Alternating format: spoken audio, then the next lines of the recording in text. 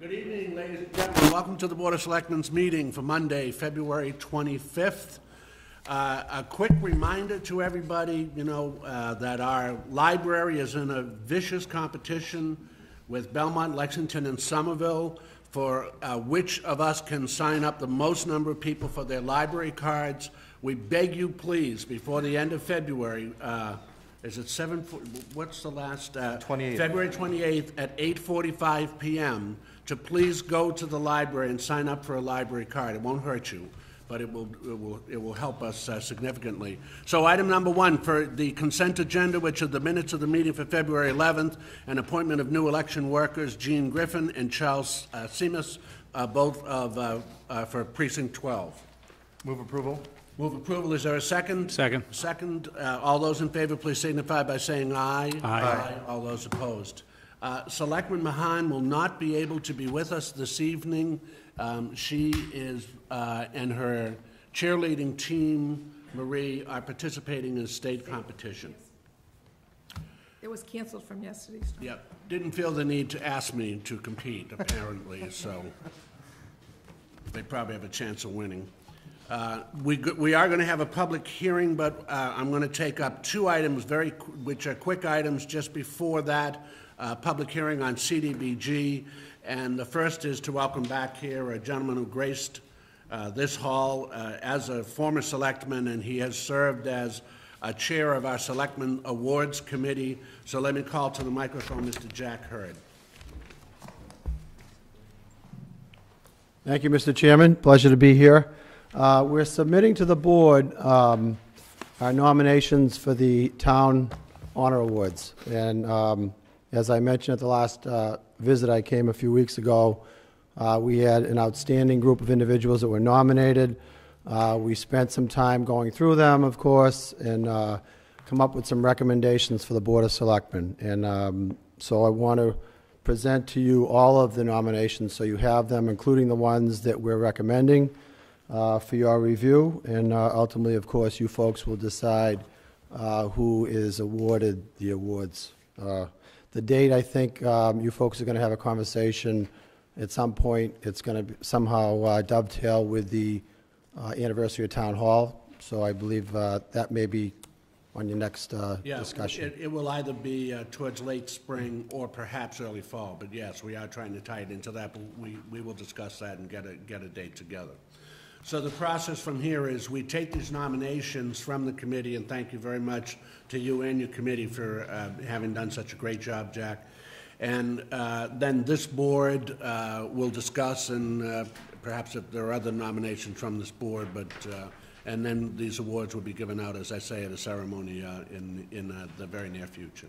So, Mr. Chair, I move receipt of the nominations of the Selectmen Awards Committee. Okay. Second? Second. Further discussion? All those in favor, please signify by saying aye. Aye. All those opposed. And so, Jack, these are all the nominations. This is the detail. You gave us that matrix, I know. Thank you. Thank you. Thank you. Thanks, Jack. Okay, and next we have an appointment to the Arlington Committee on Tourism and Economic Development. And we ask people when they're first appointed to committees to please come before the board. And so let me call Paul Dredge forward. Mr. Dredge. Welcome. Here. Yes, sir. Okay. There are millions watching at home, Paul, so we want to be sure that they get that all of them get to see you. But thank you for your willingness to serve. I've often said volunteers are the lifeblood of the town of Arlington. and this is a committee that we are particularly excited about. Are you as well, sir? And so am I, yes. Any I've been- particular reason that you have this interest, or? Well, I've lived in Arlington since '76, Wow. raised 5 kids, 3 of whom still live in town and have children and are married. And what's wrong with the other two? Well, Will they be one coming of back? one moved to Northampton and one moved to Texas. Yeah. But thought it was time to give back, so this sounded like a really interesting thing to do, an important thing to do. So I'm here. Thank you very much for your willingness to do that. Comments, questions from the board? Mr. Curo? Yeah, I just wanted to say that myself, as liaison of this board to the ATED, and Angela Olszewski, the chair of the Tourism Economic Development Committee, interviewed all of the candidates, and we're very pleased to recommend to the board Mr. Dredge's, Dr. Dredge's appointment. So I would move to appoint Paul Dredge as a member of the Arlington Committee on Tourism and Economic Development. Thank you, Mr. Dunn. A second, sorry. He got in there ahead of you on making the He motion? did it well, but far better. Okay. Any other comments or questions? Okay. All those in favor, please signify by saying aye. Aye. All those opposed. Thank you, Dr. Dredge. Thank you very much. Take care, sir. Thank you. Thanks for living in Arlington since '76, by the way, too. It's been great. I have to run to a rehearsal. Thank you. Yes. Okay, so this is a public hearing. First of all, we're going to have a report on CDBG performance update for this past program year 2012, and we're still in it 2013. Carol, I assume?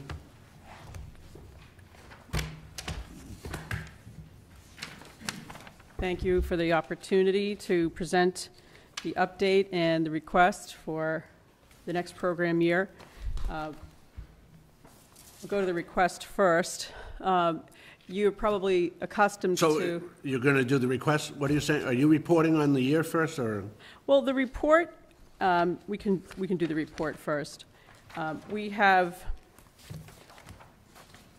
submitted reports that were provided by the recipients, including recreation, reporting on the scholarship program. They've received, to date, they've dispersed $1,565 to 3 individuals and families for the Recreation Scholarship Program. For the Jobs program, Arlington Recreation, Fidelity House, and the Boys and Girls Club have dispersed by January $4,000 to 5 individuals for those programs. And North Union Basketball Court received $59,000 to assist with the renovation of the basketball court at the North Union Field. And Arlington Youth Hockey Scholarship Program allocated $5,300 to 7 individuals for scholarships, for hockey scholarships. Housing Corporation of Arlington is a little detailed, but I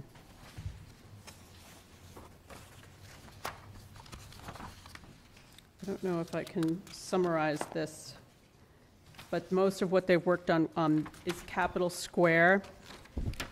The apartments you're familiar with, I think a lot of you were at the ribbon cutting. I'm going to try to go through these quickly. Just want to skip around and give you some highlights.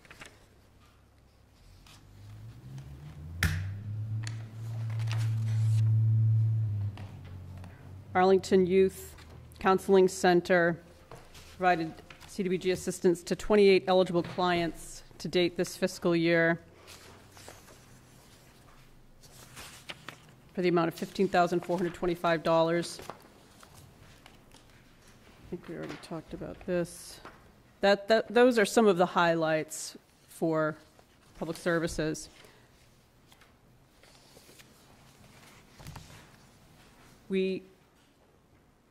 For the coming fiscal year, we don't yet know what our allocation will be. That's not unusual for this time of year. Our current allocation for the current program year is $1,020,887. It's been recommended to us that we operate under the assumption that we'll have a 10% cut. So if you add projected programming income of $150,000.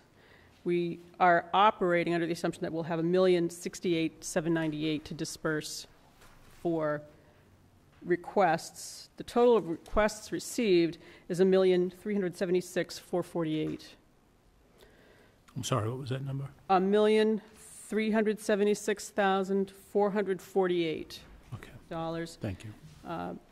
And that is $725,000 for housing, affordable housing. For public services, we've received about $250,000 in requests. For public facilities and improvements, $197,000. Planning is requesting $94,300. And for administration, we're going to need $110,630. That sounds like actually lower requests than usual. I think they are a little lower than usual. I think that a lot of our recipients have observed the pattern of decreased allocations, and I think they've adjusted knowing, this is my conjecture, but I think they have seen that they can't expect the requests to increase when the allocations have not even stayed level. Carol, excuse me, but the memo we have says planners, the request is for 40,000. Did you just say 110,000? The planning category, the request Oh, the is category, you go. 94,300. Okay. So for planner The whole staff, category, I got you. it would right. be Okay. 40,000, right? I'm sorry, Mr. Chair? Yes. I was wondering, if I could indulge, I'm wondering just for, we obviously are all familiar with this program. I was wondering if for the folks who are listening at home or here, if you might set the table with just a couple sentences about the CDBG, what it is, where it comes from, and what it can be used for, just for Sure. in the interest of folks who are trying to follow along. The U.S. Department of Housing and Urban Development has administered the Community Development Block Grant Program for communities that have a percentage of their population that meets the definition of low income. We have received community development block grant funds since the 70s, since the program's inception. Arlington is what's called an entitlement community. Not every community gets a guarantee of funds every year. Arlington does, and that's been hard fought, actually, over time. There are a number of communities that get to compete for community development block grant funds. We don't get that, we get this. So it's just two different ways that HUD administers these funds. Thank you. Yeah. No, thank you. That's a little bit And of they're to be information. distributed across a series of categories, but to assist low and moderate income neighborhoods specifically, right? That's right. And there's specific categories, and there are some criteria for each, and some limits on how much of the total can be spent in two of these categories. Right. I just always like to point out on the CDBG, what a debt of gratitude we owe. Carol referenced this. What a debt of gratitude we owe to Tip O'Neill, Alan McLennan, and Charlie Lyons. These community development block grants entitlements are to communities with a population of 50,000 plus. And when Arlington went below 50,000, they went in to Tip O'Neill, and he was able to, and through the work of Carol and Adam and others continuing through the years. So we, even though a population of about 43,000, we still get approximately $1 million a year in funds. And you'll hear in a moment from a number of excellent causes around town of people who request these kind of funds. But sorry, I just... No, thank you. I think was a that's big worth moment. remembering. We are fortunate that we have a diverse community, and we want to continue to serve everyone in this community, and these funds really help us to do that. Thank you. Thank you. Other questions?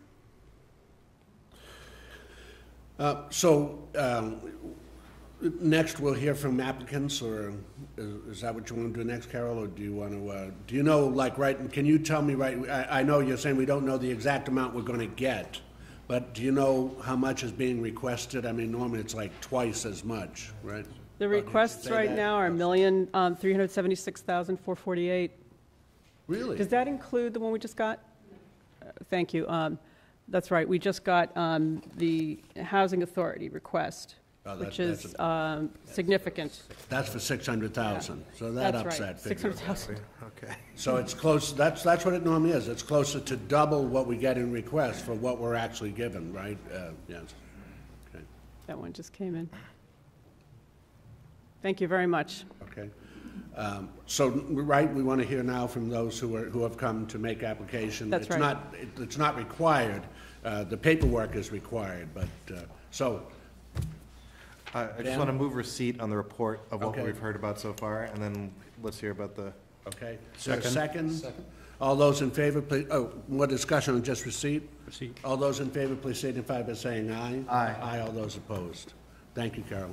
Okay, so anybody here who would get... What a night for those who have formally graced these chambers. Clarissa Rowe. Gentlemen, it's a real pleasure to be here. I'm Clarissa Rowe, and I'm here and this is Janet O'Riordan, we're here for the old Schwab Mill. Okay. Janet called me tonight as I walked in the door and asked if I would come.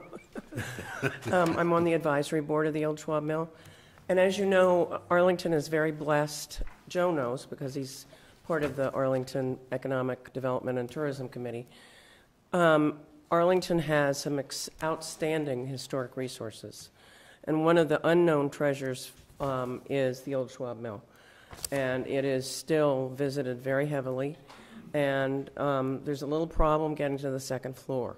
So that's what this request is, and Janet's going to talk more about the details of it, but I think you'll see more and more that we'll be coming to you with requests for trying to upgrade our historic resources.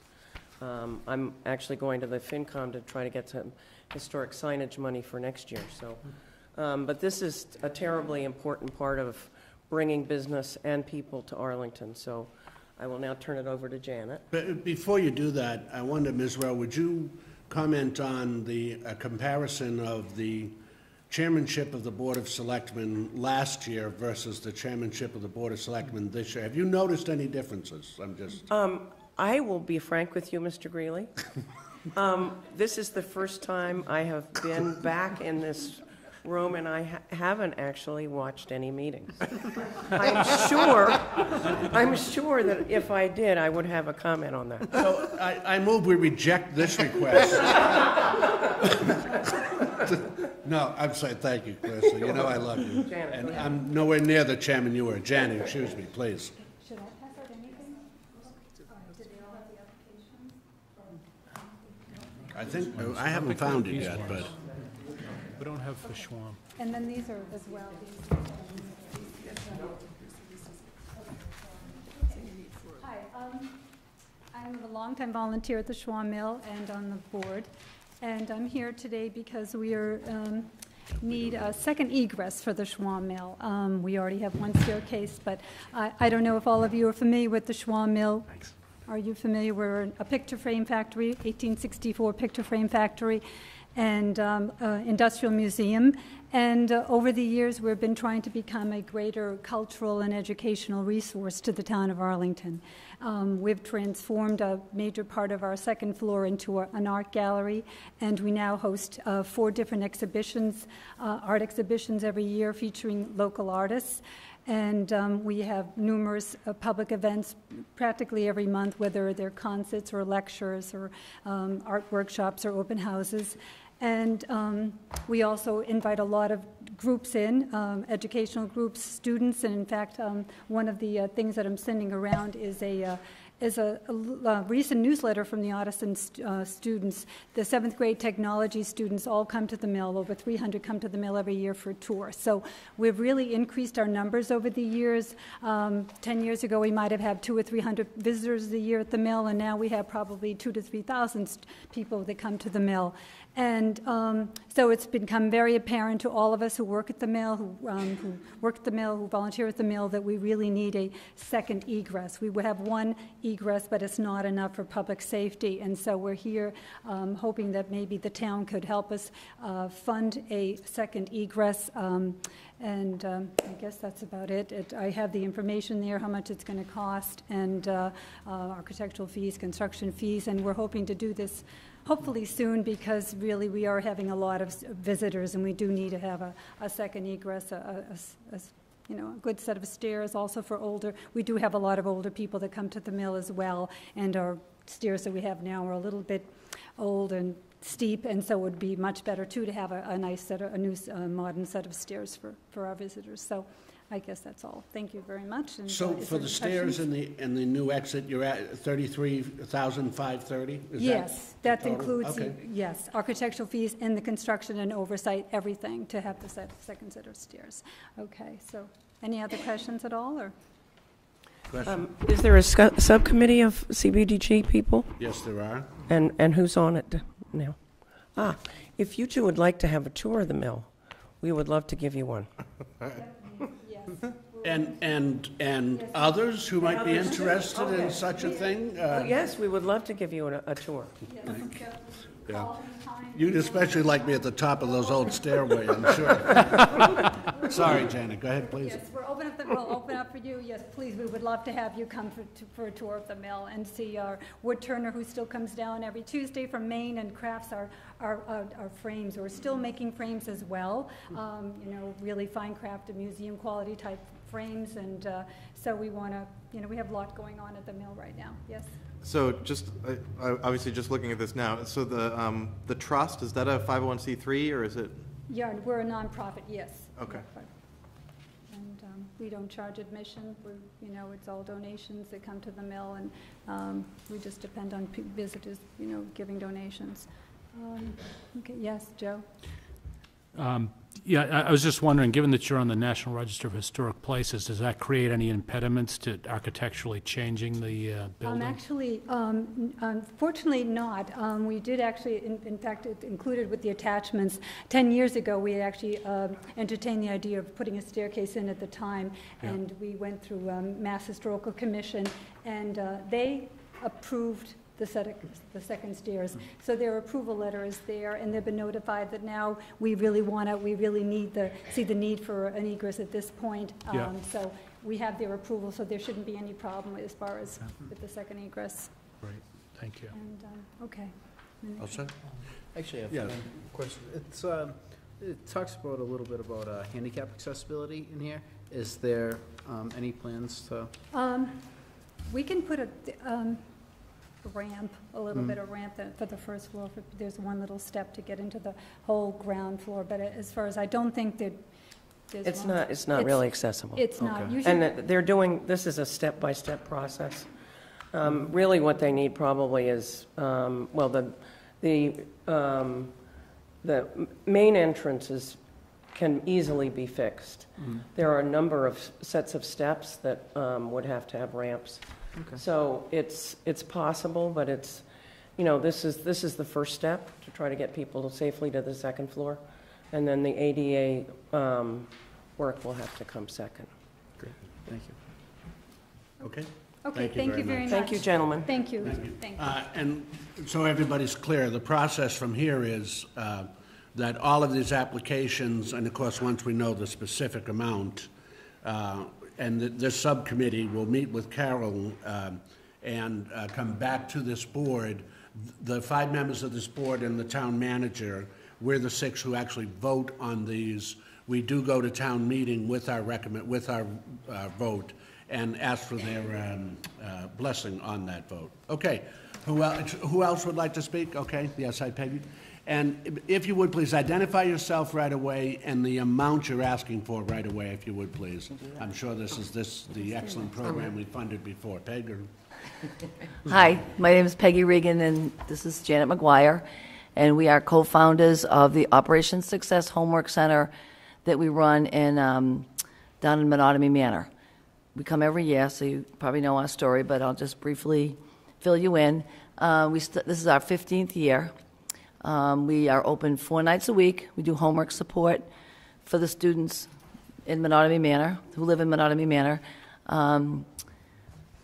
We average usually between 15 and 20 kids a night. Gets a little crazy, but we're pretty tough, so that's not usually a problem. But Janet and I started this 15 years ago, but we couldn't have done it, first of all, without you people for helping us with the grants, so we appreciate that. The Arlington Police, who have always been very supportive of us, and also the Arlington Housing, because they give us the apartment.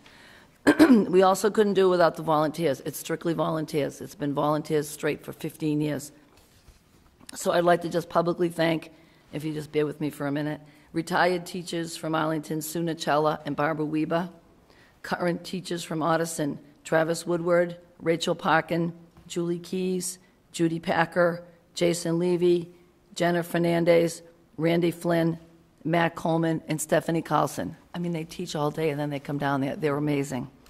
And they're very happy to be there. They're pleasant, so that's nice.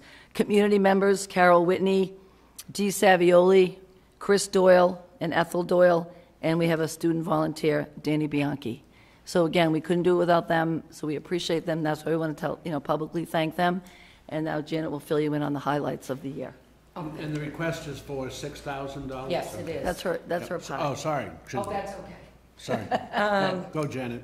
We'd like to thank you very much. We have the new computers, Dan Sheen and David Good. I cannot thank them both enough, and for you people for allowing that this year. The computers just enhanced the program tremendously because of the academic demands of school. The computers are all up and running and working well. So thank you very much for doing that, because we couldn't have done that within the grant amount last year. So thank you. This past year, we have 28 kids right now signed up for the program. We have about 6 high school students that continue to come down, applying for colleges, asking for help for college applications, asking how to do FAFSA forms, and all of these fun things that we do for our own kids. Now we're doing it for our own other kids. This year so far has been very successful. We have had cultural events. We had one cultural event that we didn't use BG grants for, because we never can do that. So we had our own fundraiser, and we took them into Boston. Lifeline Ambulance was so generous, and they took us in. So the kids enjoyed that. It was a treat for them. Did they use sirens? Excuse me? Did you use sirens? Yes, yes. No, we got the luxury bus. Okay. Before we've had the sirens going. This year, we've also have student nights, and for girls' night separate, and then a boys' night separate, for anything to talk about domestic abuse, also what's going on in their lives, to set goals, to move on, to see what's out there for them, instead of just getting settled. The students we're seeing academic gains with the students. We feel that they're really progressing, they're buying into the program for themselves, and just to see where and what they want to do with their lives. They're not just settling as middle school students, they're becoming very mature. This year also we're asking, a lot of the kids' families cannot afford backpacks and summer reading books, so we are putting that in the grant for this year, because we've had to do that, on a supplement, on another way. And I need to thank, and I'm sorry on this, is Anna Whitten. Anna Whitten has been fabulous with us. So I need to thank her very, very, very much.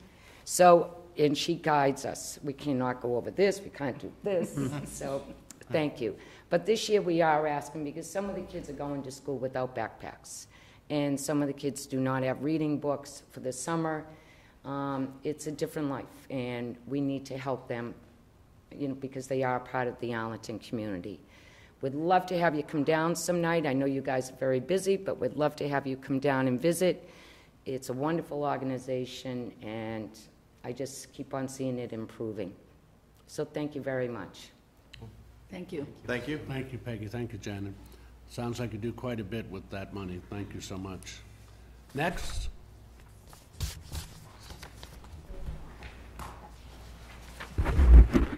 Hello, my name's Lisa Urban. I'm the Youth Program Director at Fidelity House.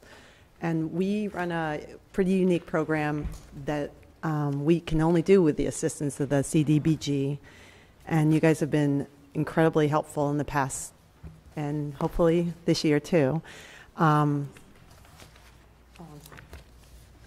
we don't have this one? Yeah. Thank you, Lisa. Thanks, Lisa.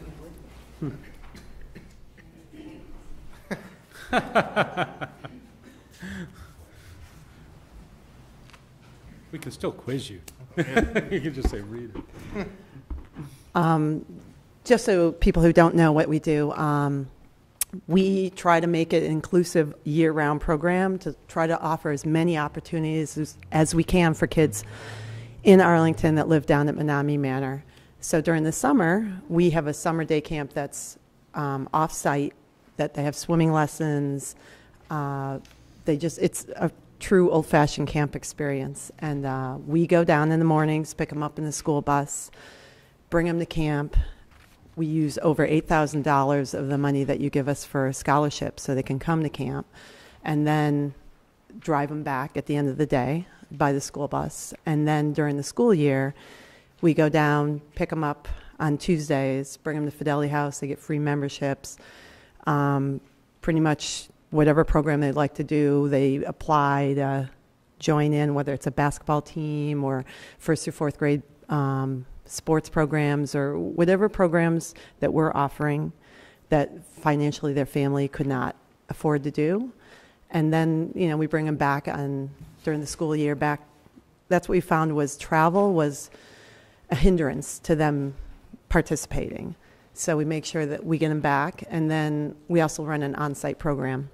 So we can try to meet the needs of all different ages. And we really, through middle school, see those kids, and then they come back, whether they work at our day camp during the summer, but it really is a great program that we see the kids from the time they're little, and it's a stable environment that they're always in, and they just, they're part of the community then. And it's a great program, and we can't do it without the CDBG, and I don't want to take it for granted, so I want to make sure I'm here every year and make sure you guys are aware of it. So thank you very much. Before you were born, I attended that camp. The day camp? Yeah, I did. 58 years. I literally, and I'm 62 now, so you can imagine how long ago this was. I think I was camper of the mid-afternoon siesta break or something. I won some award, but I can't quite remember what it was. I don't know any kids that sleep. We don't have any of those. But good job as always, Lisa. Thank you very much. Thank you. Thank you, Lisa. Anybody else wishing to make application? Or we have, I'd guess, another 20 in front of us. Is that a fair statement? So again, it's just that all applicants need to follow, and many of them are applicants from previous years. Again, the subcommittee will meet, discuss with Carol's guidance, and Anna telling us what we can and what we can't do as always, and then it will be brought back here. Carol, closing thoughts or anything, or?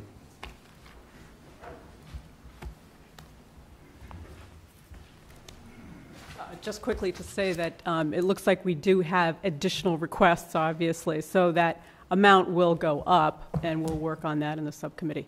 Yeah. But thank you very much for the opportunity, and you can see an example of the impact these funds have. Yeah. Thank you.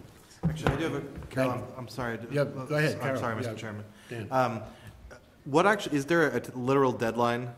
Because obviously, I know we're going to start considering these probably later this week or next week. Is there is it truly rolling, or is there a hard no, it was the 20th, but okay. I'll take them until Wednesday, I think, because we don't meet. Stop me if I'm yeah, to accept applications.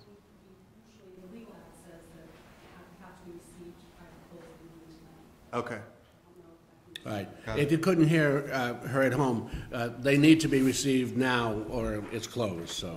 Got that, okay. I had a question earlier this afternoon, and so I just wanted to clarify that. Thank you. Yeah, we usually expect that they're in by this hearing. Yeah. Okay. Okay. Thank you. Thank you. Thanks for your excellent work. Okay, and I believe we already moved receipt on this? I don't think we did on the actual I move receipt On the of the applications. new applications. Okay. Is there a second? Second? All those in favor, please signify by saying aye. Aye. All those opposed? Thank you. Okay, a discussion, water and sewer service, Gordon Jameson. And this is number 6. Good evening. Yes, my name is Gordon Jameson. I am the co-chair of the Vision 2020 Fiscal Resource Task Group. I apologize. David Gabarino could not be here. Work kept him late. Mr. Howard, our secretary, is down the hall doing his FinCom duties, as Mr. Dunn realizes. Heather Remoff is here, though, a member of our group. Scott Lever and Jonathan Houghton also couldn't make it due to work and other volunteer activities. So we're a busy group just like you all. So for you at home that don't really know what Vision 2020 is, you probably all get a census insert survey. And we're part of the group that's the greater part of the bylaw-enabled Vision 2020, a bunch of different committees and subgroups or task groups that work to come up ways to make Arlington a better place. And our little task group, the Physical Resource Task Group, looks at things that others don't. So in the past, we've done 2 retrospective financial analyses of town expenditures, once before the most recent override, another before the second most override. That's helped in the planning and understanding how performance happened. We've worked with the assessors to increase the visibility and transparency of their website. More recently, Heather had a very nice series in The Advocate last spring. You might have read 4 or 5 series about taxation policy and assessment policy that we're continuing to work on. And we've had an interest in water and sewer over the years. So we wanted to share with you our thoughts on an issue that came up at town meeting last year that Mr. Rademacher remarked in passing that 25 to 30% of our water is not metered, meaning we don't really know where it goes, or certain buildings are not metered. And we have, to summarize quickly, because I shared this with the manager previously, and I think Mr. Rademacher will speak in a couple moments. I think we're aligned pretty much on most things. We have some high priority items, which are making sure that we're not being overbilled by the MWRA. It turns out that meters don't last forever. And after 20 years, they really start letting a lot of the water flow by without twirling. So that's an important issue. Our records, looking at just stuff that you can get online pretty quickly, after 25 years, the metering rate may only be 87% or less. Obviously, broken water mains happen all the time. I don't know if we're accounting for our estimates on how much water leaks when we have a large break. We have obviously water leaks, and there's an ongoing replacement program. We flush hydrants in the spring and the fall now. I don't know if we actually attempt to calculate how much water is going there. And while the manager believes all town buildings and schools are metered, I don't know whether we don't know whether that's actually the case. So we have a couple of different thoughts on what could be done. Most of these, I think Mr. Rademacher will tell us, are in process. Is that pretty much correct, what you believe, Adam? Yeah, We'll finish. The things yes, I believe they are, but go ahead. Yes. But the things that the board can do, okay, is, so obviously if we're going to institute, say, a water meter replacement program, there's going to be some funding required for that. One way to do that is to move to quarterly billing. We've had this discussion before. We had hoped to present the concept of sticking the water bill in the tax bill. That's against MGL laws. But we believe that that's the way to go, because it's going to give us a one-time cash flow of about 1/4 of our metered ratings, $3 or $4 million. And that would enable us to stabilize the water and sewer fund while we work to plug leaks, make sure we're being billed the right amount, and for fairness, making sure that the users are all being billed using good meters, so that someone's not getting a good deal while someone has a brand new meter that's been installed, so we have a differential there. So we spoke to the treasurer about this, and he could implement quarterly billing if the board so so measured, desired. And we think this is actually, since we can't do the double billing to save further on mailing costs, we think this would be an excellent way to move towards electronic billing, because the water bills can be billed electronically. People could say, don't want a paper bill, I want an electronic bill. I'm sure Mr. Dunn would be the first in line for that. And then, of course, we could promote more electronic payment, so that long term this could be a nice test case to see whether that type of system works well for other things. So as far as that goes, the other issue that would be helpful for us to begin to implement at the same time is the new water meters basically allow us we could measure them now and we could measure them 10 seconds from now. Well, I don't suggest that, but it would be nice if there was a system enabled where the users could go on a regular basis and check to see how their water usage is progressing. I know David thinks that he'd be on that all the time, telling his daughter to take shorter showers or maybe not watering the yard quite as much in the summer. So that's pretty much it. So I'm open for questions and for response from Mr. Rademacher. He wishes. Will you let us run the meeting, Gordon? Thank you, though. Any questions for Gordon? Yeah, Mr. Dunn. Just, Gordon, so I'm sure Mike's going to talk about this, but we have, the DPW has hired a consultant to look at the water usage. Were you here when he came and met the board, or did you see that on TV? No, I did not. And my impression was that was more about rates than actually the things we're talking about. I actually think it's both, but why don't we see what... So Mike can speak to this as well, but I met with the Fiscal Resources Task Group on this issue, some 2-3 months ago now? Maybe last spring, or maybe September, or maybe September. Sometime in the fall. And I think that conversation informed me when I had further conversations with Mike and then the consultant, Chris Woodcock. So some of the analysis that the consultant is doing is addressing some of the matters you're talking about, trying to balance what his estimates would be for a meter replacement program, working with Mike on unaccounted water and figuring out, where the different pockets of that might be and how it can be addressed, as well as looking at quarterly billing and what sort of, what his estimates would be in regards to some of the estimates you've put out. So I think we are very much on the same page in terms of issues to address and potential action items for water sewer rates. I think Mike generally feels the same way if he wants to. Okay, sure. Since we mentioned your name. Yes, I figured I'd at least stand up. Mr. Rademacher, sir. Thank you, Chairman and members of the board. I read the memo presented, and as Adam explained, we are on the same page on many of these items. It's one of our biggest tasks here to get a wrangle on this unaccounted for water, and I don't think it's necessarily as bad as maybe some preliminary estimates were showing.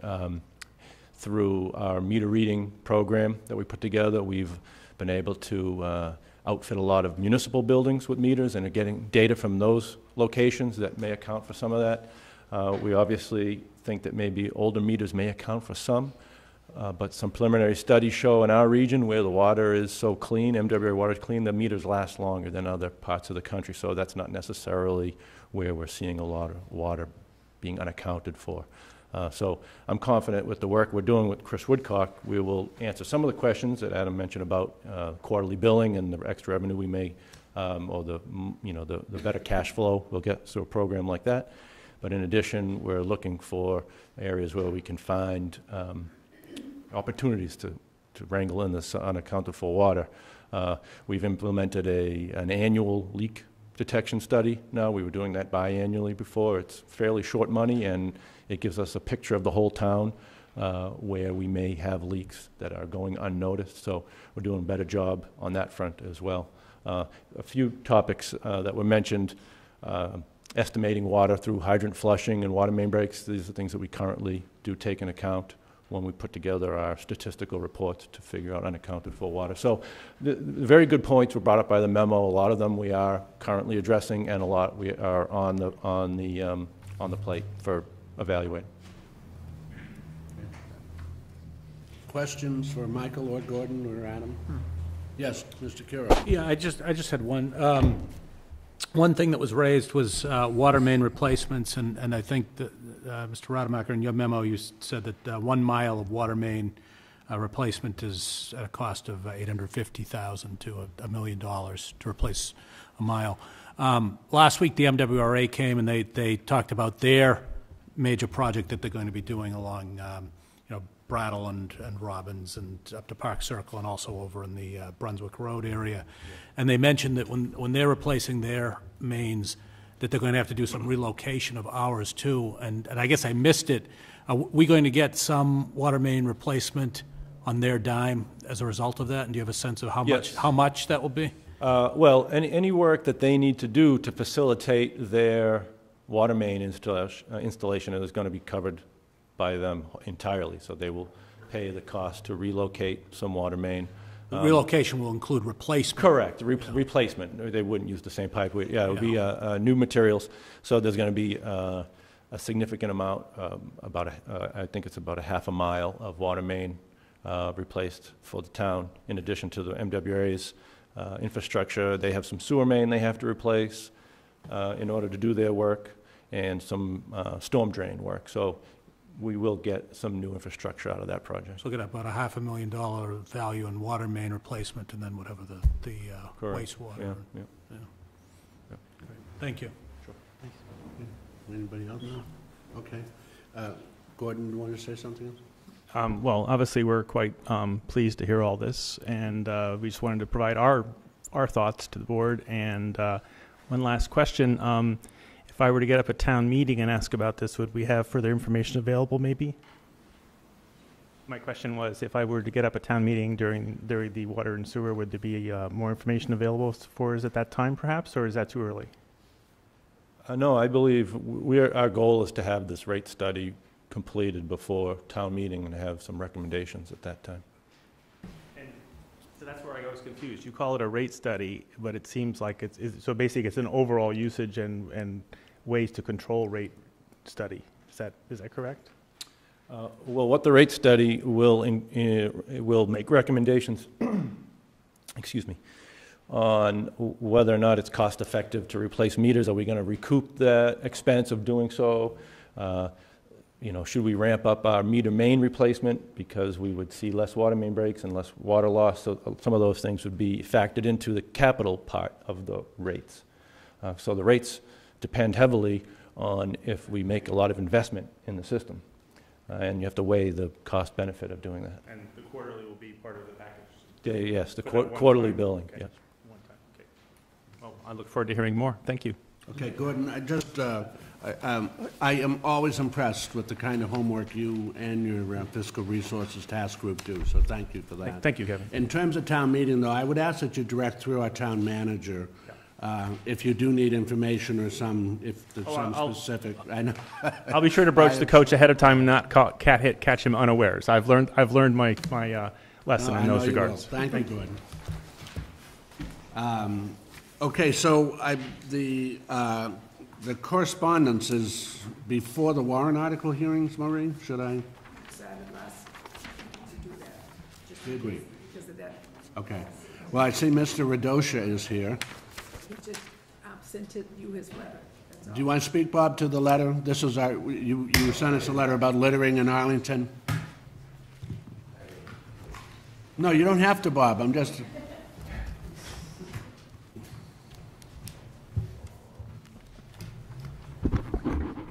Thank you. I didn't come to speak to it. I just came for other things. But anyhow, as one point I'd like to add, just to enhance it a little bit. Should I explain what that was about? It would be helpful. Yes. Okay. You have it. They don't. Don't feel you have to speak. I just saw you there, so I'm giving you the opportunity. Fine. Basically, my letter was in regard to litter in terms of not having enough trash barrels around town. And a little bit on graffiti, but that's another issue. But in terms of the trash barrel comment that I made, that we only have one within the town grounds, right? That is from Mass Ave to Maple Street. Academy to Spangler Way. There's only one trash barrel behind the Whittemore Robbins in the playground. Now that's close to 7 acres. Down at the Jefferson Cutter, which is about 12,000 square feet, there are 4 of them. There's one across the street, Uncle Sam, and a recycling, but only one on these grounds. So with the litter that's out back, I'm just asking to see what the big deal is about not getting a few trash barrels put in. How's that? Adam? So it's interesting, this was on tonight. There's a resident named Maya Gibbs who was in, I think, 2 meetings ago, or maybe the last Selectmen's meeting. This was a follow-up to that. That was a follow-up to that. Yes. I believe I invoked Mr. Radoshi's And name. you encouraged me to. So I actually spoke with her both last week and this morning, and she's coming in to meet with Mike Rademacher and myself 2 weeks from now. She's organized a group of citizens to start tackling the littering issue. So why don't I put in a list of issues that Mike and I talk about, trash barrels, and be, have an answer for you one way or the other. No, my point is, out in the garden there. Yeah. I mean, it's a disgrace what's going on. There isn't one out there. When I come around here with my grandson on a Friday, and I've got a sticky lollipop in my pocket and we come in here, I got to go into the men's room to find a place to put it. So if you can have 4 down there, I think we could have about 3 anyway around here, library here and out back. Thanks. Thank you. Anybody else here on correspondence that they sent us? Okay. Move to receipt? So moved. Second? Second. All those in favor, please signify by saying aye. Aye. All those opposed. Warrant article hearings, Article 15, bylaw amendment, regulation of utility poles. Adam, do you wish to speak? Is this? Oh, okay. Oh, right, Mr. Leonard, excuse me. Good evening. And before we begin, congratulations, Kevin, on your award at camp.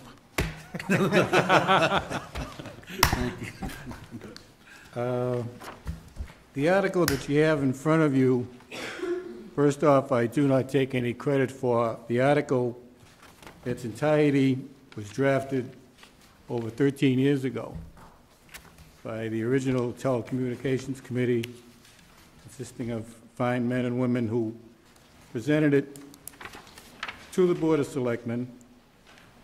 And at that particular time, as the piece of paper that hopefully you should have states, the Selectmen decided for a 3-0 vote to have confidence in the utilities and what they were saying at that particular time, that there was a maintenance program that was either underway or was going to be underway in regards to the aesthetic work of the utility poles in the town of Arlington. I submit to you that even though almost 14 years has gone by and there's been 14 years of growth by these utilities in the town of Arlington, there has not been 14 years of maintenance on their product at the same time. Some of these utilities are not even in existence anymore. Some of the utilities that were mentioned, Bell Atlantic has been encompassed by Verizon, Boston Edison has been encompassed by N-Star, Media One, the last time I checked, I think was encompassed by AT&T or Comcast. And sadly, the Telecommunications Committee is no longer in existence either. Therefore, I am only suggesting that whatever was on the boards with these utilities at the time is probably fallen through the cracks in regards to any kind of maintenance in the town of Arlington. A little history would be that, from what I've been able to find out so far in doing some research, is that when a utility requires a pole in the town of Arlington, that utility has to turn around and pay a fee or a tax or something to have that pole exist so that they could use it. They pay that fee or tax or whatever it may be to the town of Arlington, and they in turn, if another utility comes along and wants to use their pole, they can then turn around and charge that utility to come off of their pole. Whether it's monthly or whether it's yearly, I haven't yet found out. I'm still doing more research on it. I submit to you that what this basically, this concept might be, would be that, in a word, the utilities are the owners of the telephone poles, utility poles, or whatever, and technically, they are the landlord of that pole. And in a concept I'd like the board to consider is that the other people that possibly use their pole could be considered tenants of the pole. And a concept I'd like the board to consider is that, as we know with buildings in the town of Arlington, landlords are responsible for their tenants. And they don't want to have any problems coming from the town of complaints about their tenants. I submit that what has happened over 14 years is that the tenants have made their various connections to the poles in the town of Arlington, and they have not been any accountable as to maintain them. As I've gone many times walking up and down Mass Avenue, there's structures and things hanging on the poles right now that are serving no purpose whatsoever, such as wires hanging down, brackets that used to hold up terminals that aren't there anymore. Now it's even gone a step further. One person mentioned to me once when I first started this project, well, what poles are you talking about? I started to make a list, and I thought it's just totally ridiculous because it's going to be about 20 pages long with all the poles. One of the poles that jumps out to me most of the time is right over there at the Sons of Italy, pole 770/2. It's almost right outside the front door of the Sons of Italy. And 75% of the way up the pole is a telephone terminal, and a little further on up is an electrical terminal, and they've got more vines and branches and trees in and out of both of them than I've ever seen in my life. Another one is a pole right across from the Watertown Savings Bank on Mass Avenue. There's two cables that go from a pole on Mass Avenue and hit a pole on Mount Vernon Street. And both cables, as they leave the pole on Mass Avenue, are just sagging in the breeze. They're not connected at all. Doesn't make any sense. And lastly, I just noticed another one down here recently in the town of in the Arlington Center, across from Cave and Savings Bank. When I was in the business for about 41 years. We used to have what we call U-guards, which used to be a U-guard would be protecting the cable that would be going up the side of the pole. Well, unless it's been fixed recently, the U-guard that's out here across from the bank in Arlington Center, half of it's going straight up and the other half of it is not even connected. It's a disgrace, total disgrace. Lately, what I've seen more and more is wires are now coming up out of the ground on the poles. Whether they be grounds for the electrical, grounds for telecom, I don't know. All I know is it is a temptation. The kids going to school, walking down Mass Avenue, what does this wire do? Let me yank on it and see what happens. There's no protection whatsoever. As they say, whether it be a ground or whether it be electrical wire or whatever. The list just goes on and on and on. Conduits that come up the side of the pole that used to be for protection of the cables. For some reason, they can't seem to run cables into the same conduit. Maybe it's different companies, so they add another conduit. Until such time as you got 3 or 4 round conduits hanging off of a pole, and in some cases on Mass Avenue by string. They have pieces of string that's just wrapped around the pole holding it together. So one of the things I'm doing by bringing back this article, evidently 14 years ago, or almost 14 years ago, with the help of Town Council, the Telecommunications Committee, and other people involved, somewhere along the line it was decided we have to turn around and we have to give the Board of Selectmen the authority by changing the bylaw to at least get this process rolling, especially with the idea of aesthetic and cleaning it up and safety for the poles, utility poles in the town of Arlington. What I would like, basically again, and repeating, is to stress the fact that if people, as property owners in the town of Arlington, are so-called, let's say, held accountable in any manner, shape, or form to please keep your property up. Why can't we do this to the utilities at the same time by basically saying, you have property in the town of Arlington, we're not trying to go after you, we're not trying to tax you, fee you, threaten you, we're just saying, maintain your property, that's all. If we can do it as homeowners, why can't you do it as property owners in the town of Arlington also? Some other things I've come across recently, there was an article in the paper of December of last year. It kind of has something to do with it in an indirect way.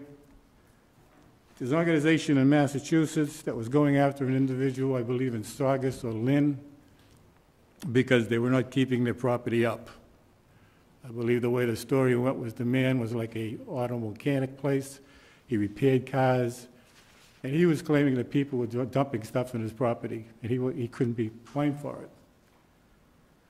I won't read the whole thing, but the paragraph, which is interesting, states, under state law, a property owner is responsible for cleaning up even if he or she did not own the property at the time of the release. It had no role in it. I submit to you, utilities with their poles are property owners in the town of Arlington. Why couldn't they be held accountable at the same time? Lastly, one of the things which recently caught my eye was that in regards to litter in the town of Arlington recently in the past couple of weeks, a wise man was once asked, what can be done about the litter in the town of Arlington? And that man answered by saying, we're talking a lot of cleaning up what's there, but the real solution is not putting it there in the first place. People must take pride in their individual property and the town's property. That was you, Mr. Greeley. I recognize it. Thank you for saying it. Did you say brilliant, Mr. Leonard? Is that? A wise man. Wise man. Well, at this time, I would like Mr. Chapin to come up if he wants to add anything. Mr. Chapin is a town meeting member of Precinct 12, former chairman of the Telecommunications Committee. Could I just ask you a question? Do you want me to wait, Rolly? Do you want to? Mr., are you aware of other communities that have taken this approach? Not to my knowledge. I have talked to a gentleman over the telephone, and he expressed to me, good luck. We've been doing this for 12 years here in Lexington, and the state's been stonewalling us. Yeah. I wonder whether there might be other state guide laws that protect the utilities. Oh, sorry, Mr. Dunn. So was that specific in relation to electrical power, that conversation with the gentleman from Lexington? I believe his issue was to turn around and have something done with the situation of all the utility poles in the conditions that they're in the town of Lexington. What can be done to clean it up, whether it be a double pole issue or whether it be to clean up the wires or whatever. The impression he got, and he says he's been fighting it for 12 years and he'll continue to fight it, is that he just gets stonewalled every time he turns around. Now, excuse me, I did not approach him with this because I didn't find this until later, and I did not approach him with the idea that I'm not going with the double poles. What I'm basically saying is if you want to really break it down, is good housekeeping and good neighborhood and safe neighborhood. And as I say, all you have to do is just walk up and down Mass Avenue. I ain't even got the Summer Street and the side streets.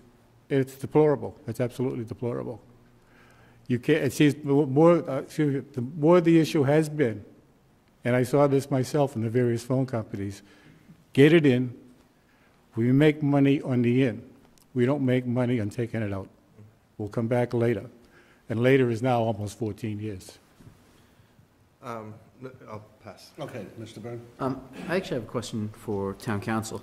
Now, if, say, this warrant article does go through town meeting, would we essentially be asked to call the utility companies and just say, can you come clean this? And would we have any jurisdiction to them actually coming and acting on those phone calls? Well, Mr. Byrne, it depends kind of in what form it goes through, and the article in its current form is not very specific as to whether certain standards of conduct would be implemented in the bylaws themselves or whether the bylaws would be amended to allow the Board of Selectmen to promulgate regulations, which the Board of Selectmen would then do, and how those regulations would be enforceable would be part of the bylaw change that would have to happen. So if the bylaws were amended by town meeting, if that amendment was approved by the Attorney General, which, depending on the area, may or may not occur, because in some areas, local regulation of utility poles is preempted by state law. There have been court cases to that effect. So, but if the bylaws were amended and that amendment was approved and there was an enforcement mechanism in place, it could be like enforcement of any other bylaw, where tickets would be issued, and those tickets, you know, could be challenged, but that's something that could be done either by the police or through implementation of regulations, depending on what form it took. Okay, thank you. No, and there's a number of other speakers first. Mr. Chaput.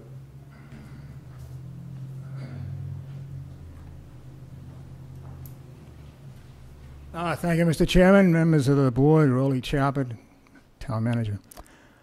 When Johnny Leonard called me a couple of weeks ago, I really had to think about when did we do this? I'd forgotten. It was way back in 1999. I think, Kevin, you're the only one around at the time. It didn't go through, but unfortunately, there was some action that occurred after the fact. One of your predecessors, Jack Hurd, had a group that put the pressure on both the utilities to get going, and primarily the issue at that time was to clean up a lot of the double poles. I think, if I recall, they were supposed to present back either to you or to the town manager a report on a periodic basis how well they were doing. They have reported to us once, but sorry, go ahead, yeah. Once? I believe Okay, so. I don't know. It was, I think it was, if I'm remembering right, on the double pole issue. I believe that's Yeah, sorry, go ahead, Rob. Okay, well, obviously it would have been nice if we had known even semi-annually how well they were doing. I think, I guess why I'm here is to back up John, of course, but to emphasize that there is an issue here, and he's talking about aesthetics, and that's a good point. It was in the original legislation, but quite honestly, I was much more concerned about this whole business of double poles and safety. So now if they've cleaned up a lot of that, there's no reason that they can't take the action that John is talking about. And from an aesthetic standpoint, quality of life in the town, yes, I think it's necessary. So I would hope that you can put something together here to present to town meeting that really makes some sense. It would be beneficial.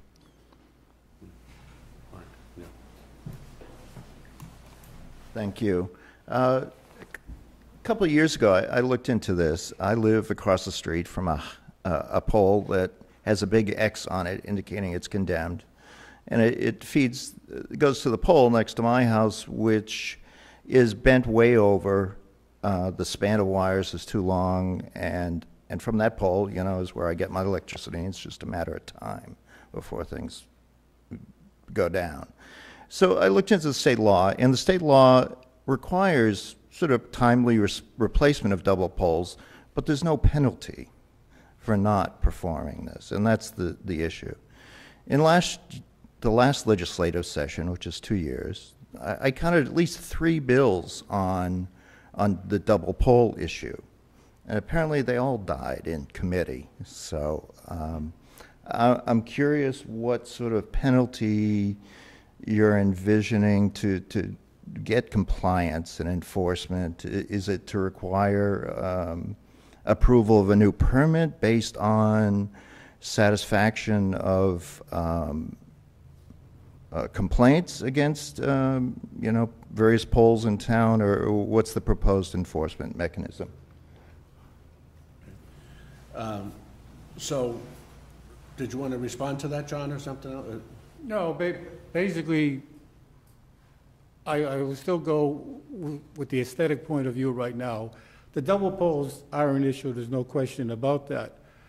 But when this article was brought up back in '99, the wording is what attracted me once I rediscovered it. You could have a situation, and I'll just be right up front with it, you could have a situation where you could possibly clear some of the aesthetic problems by eliminating the double pole at the same time. I mean, as I say, I'm not trying to brag, but I've seen a lot in the 41 years. My personal opinion right now is that one of the ways that they're eliminating the double pole issue is in trying to satisfy the general public is by turning around and getting rid of 75% of the old pole and leaving 25% of it up top. That way, if John Q. Public comes up, the double pole is gone. I guess my gripe is gone. I have nothing to complain about as long as I don't look up. Then what happens is whenever we get to the rest of it with the other tenants, as I call them, that's fine, but we've kept this individual quiet by getting rid of the double pole. Some of the other things which may come up, just lightly, things that might be brought up would be like, well, how can we deal with this? We got about 5 or 6 people on the pole, 5 or 6 different tenants. Again, I bring back the idea, you're the landlord, you take care of your tenants. Where do we get the people to do the work? Well, supposedly the economy is improving, veterans are coming back. Why don't we hire a vet? You know, put them to work, give them a job when they come back. And, oh, well, gee, this might have to turn around and be passed on to the consumer. It might be a cost. Well, excuse me, but not right now, but in the past, I owned property in the town of Arlington. Whenever I fixed up my property, nobody did anything for me. I didn't get any rebates or anything. As a property owner, I just wanted to do it. As a property owner, and as Mr. Chapin said, as a good neighbor in the town of Arlington, why don't you maintain your property? And we can all be happy. And lastly, I could think of nothing better than to basically see a headline either in the Arlington Advocate or the Boston Globe. NSTAR takes the lead with Arlington to clean up. Verizon to join forces with Arlington to remove excess waste. You have possibly like about 5 or 6 different utilities, and maybe I'm dreaming a little bit, but I think the first one was on board. The other people are going to turn around and say, I want a piece of that. Because if nothing else, I don't even have to hire a public relations firm. They're doing it for me. And if I'm out there doing it, somebody's going to buy my product just because I'm turning around and getting rid of waste. It's free publicity. Right. Okay. Very complicated issue. I mean, in some ways, we need the utilities as much as they need us. But Adam, did you want to comment on this, or Mr. Rademacher, do you want to? Yeah. But I'd like to ask a question as well, if I may. What at Mark's point, let's say right now we have an issue with the pole that's falling. What process would we follow? We'd call the utility directly. There's just one utility in charge of poles, correct? Even though there's multiple tenants on it. Sorry, go ahead. So. Well, what I was going to add was that I think Mr. Leonard and Mr. Chapman and Mr. Kemble, they raised a very important issue in town in terms of multiple utilities or the main utility on the pole not maintaining the asset that's in town. But from what town council has said and what Mike Rademacher, Director of Public Works, has said, I fear that we can't effectively, as a community, put a bylaw in place to really get something done in this regard, based on state preemption of regulation of poles, as well as the fact that if we put a penalty in place, I think we'd have to take a closer look at how enforceable a financial penalty would be and whether or not the utility would really even have to pay attention to it and pay that penalty. I can't help but wonder if we wouldn't be better served by working with Mr. Leonard in our legislative delegation and probably, or possibly, excuse me, even broadening that to the region if our neighbors are dealing with the same issues, and working with a broader legislative delegation and see if there is legitimate state action that could be taken to address this issue in a more broad-based fashion. So I think it's a systems problem. The problem, as Mr. Leonard accurately said, is they have some financial incentive to get wires up there, but they're not incentivized financially to clean things up when they're no longer in service. So that speaks to the system. So if there's a means of adjusting that system regionally or statewide, I think that could be a much more effective tool. Okay, Town Council?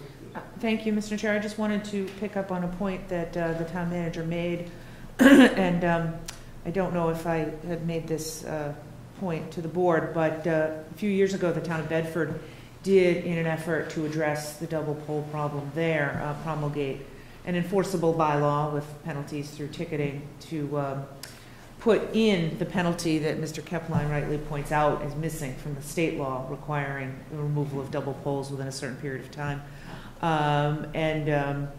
The result, rather than kind of the utilities stepping up to address the problem, was the utilities, Boston and Edison at the time, took the town of Bedford to court, to the Supreme Judicial Court, and won that case. So that is, at least historically, been the unfortunate result of local efforts to try to regulate these issues. If I may just bring up a point, again, even though it is an issue, I'm trying to stay away from the double pole issue, because if you concentrate on the double pole issue, you never get the aesthetics done in the town. To me, you can get the aesthetics done in the town without attacking the double pole issue right now. Mr. Dunn. Mr. Kiro first, sorry. Yeah, sorry. He was sorry. way ahead of me. Sorry about that, excuse me. I'm going to play devil's advocate a little bit here, and I hate doing this with the manager and the council, but as I read what's before us right now, what we're being asked, what's being asked of town meeting is simply to give us the authority, There's nothing, specifically prescriptive that's laid out here. From my perspective, sorry, go ahead. Yeah. From my perspective, looking at this, it's kind of an opening for, and it gives us the opportunity to further look at the issue, and if we are able to identify a workable way to approach this, we could act if we have the authority. If we don't have the authority, we have no ability to act. I mean, it feels like there's kind of a theme here tonight in the last couple of weeks. I mean, trying to improve the aesthetics in our town, litter, maintenance of the poles, make sure they're looking well, especially as we're trying to make the town an attractive place for people to visit, spend money. I think it is important that we keep these on the table. So personally, myself, I'm inclined to support the language as it is here, if it or something along this line that gives us the authority to look at the issue further and potentially regulate this. I don't see anything here that's directing us to draft those regulations until we have the information we need. Hey, Mr. Dunn. So, I'm going to come back to something you just said, but I'm going to lay it out a little bit first. So, I was actually I moved into town right around 1998, 99. I forget exactly which year. And so I moved to this new town and I started showing up at Selectmen's meetings. So I actually remember some of the stuff that was going around with the double poles. The first committee that I got appointed to in town was the Municipal Power Committee, which was looking at whether or not the town should buy all the poles and wires and everything from the electrical power. So I can honestly say that I've studied this one, not recently, but definitely in the past. And I feel like the conclusion that was made back then was we don't have the direct legal lever that we need to fix this problem, but we do have some legal authority. And the answer, and one of the things we have, is every time they come to us for a permit, is we slow play the permit, we argue with them, we tell them we're not going to fix this until you talk about this.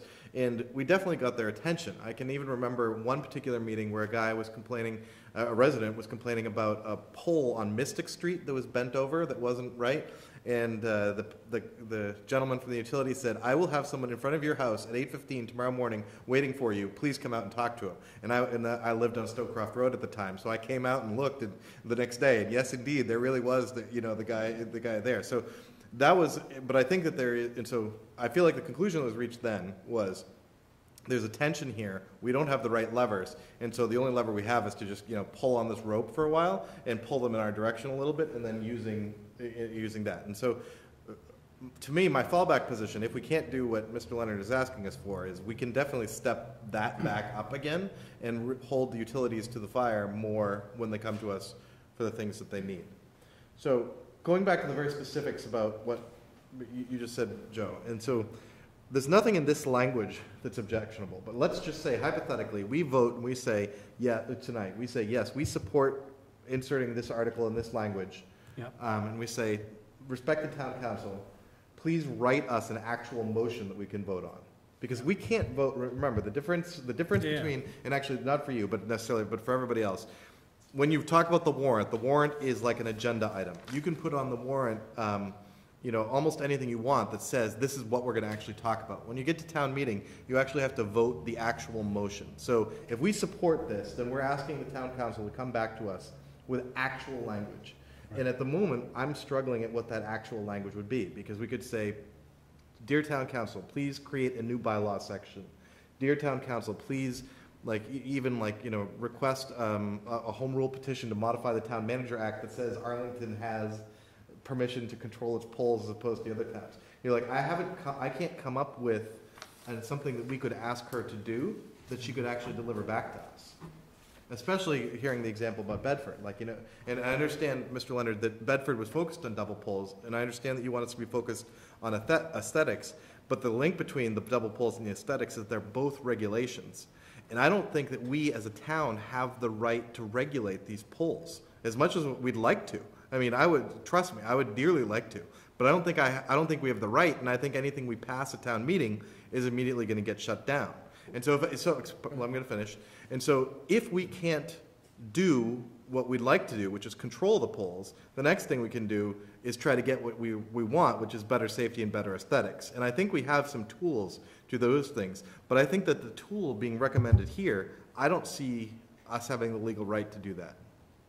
Well, that's why I brought up the concept of the idea of property owners, meaning in a sense that they are property owners in the town of Arlington. I agree that they are property owners, but that property ownership rights is very explicitly set in state law, and that it's related to the power generation and it's related to all that stuff. Utility poles aren't like every other piece of property in town. They have their own class of law.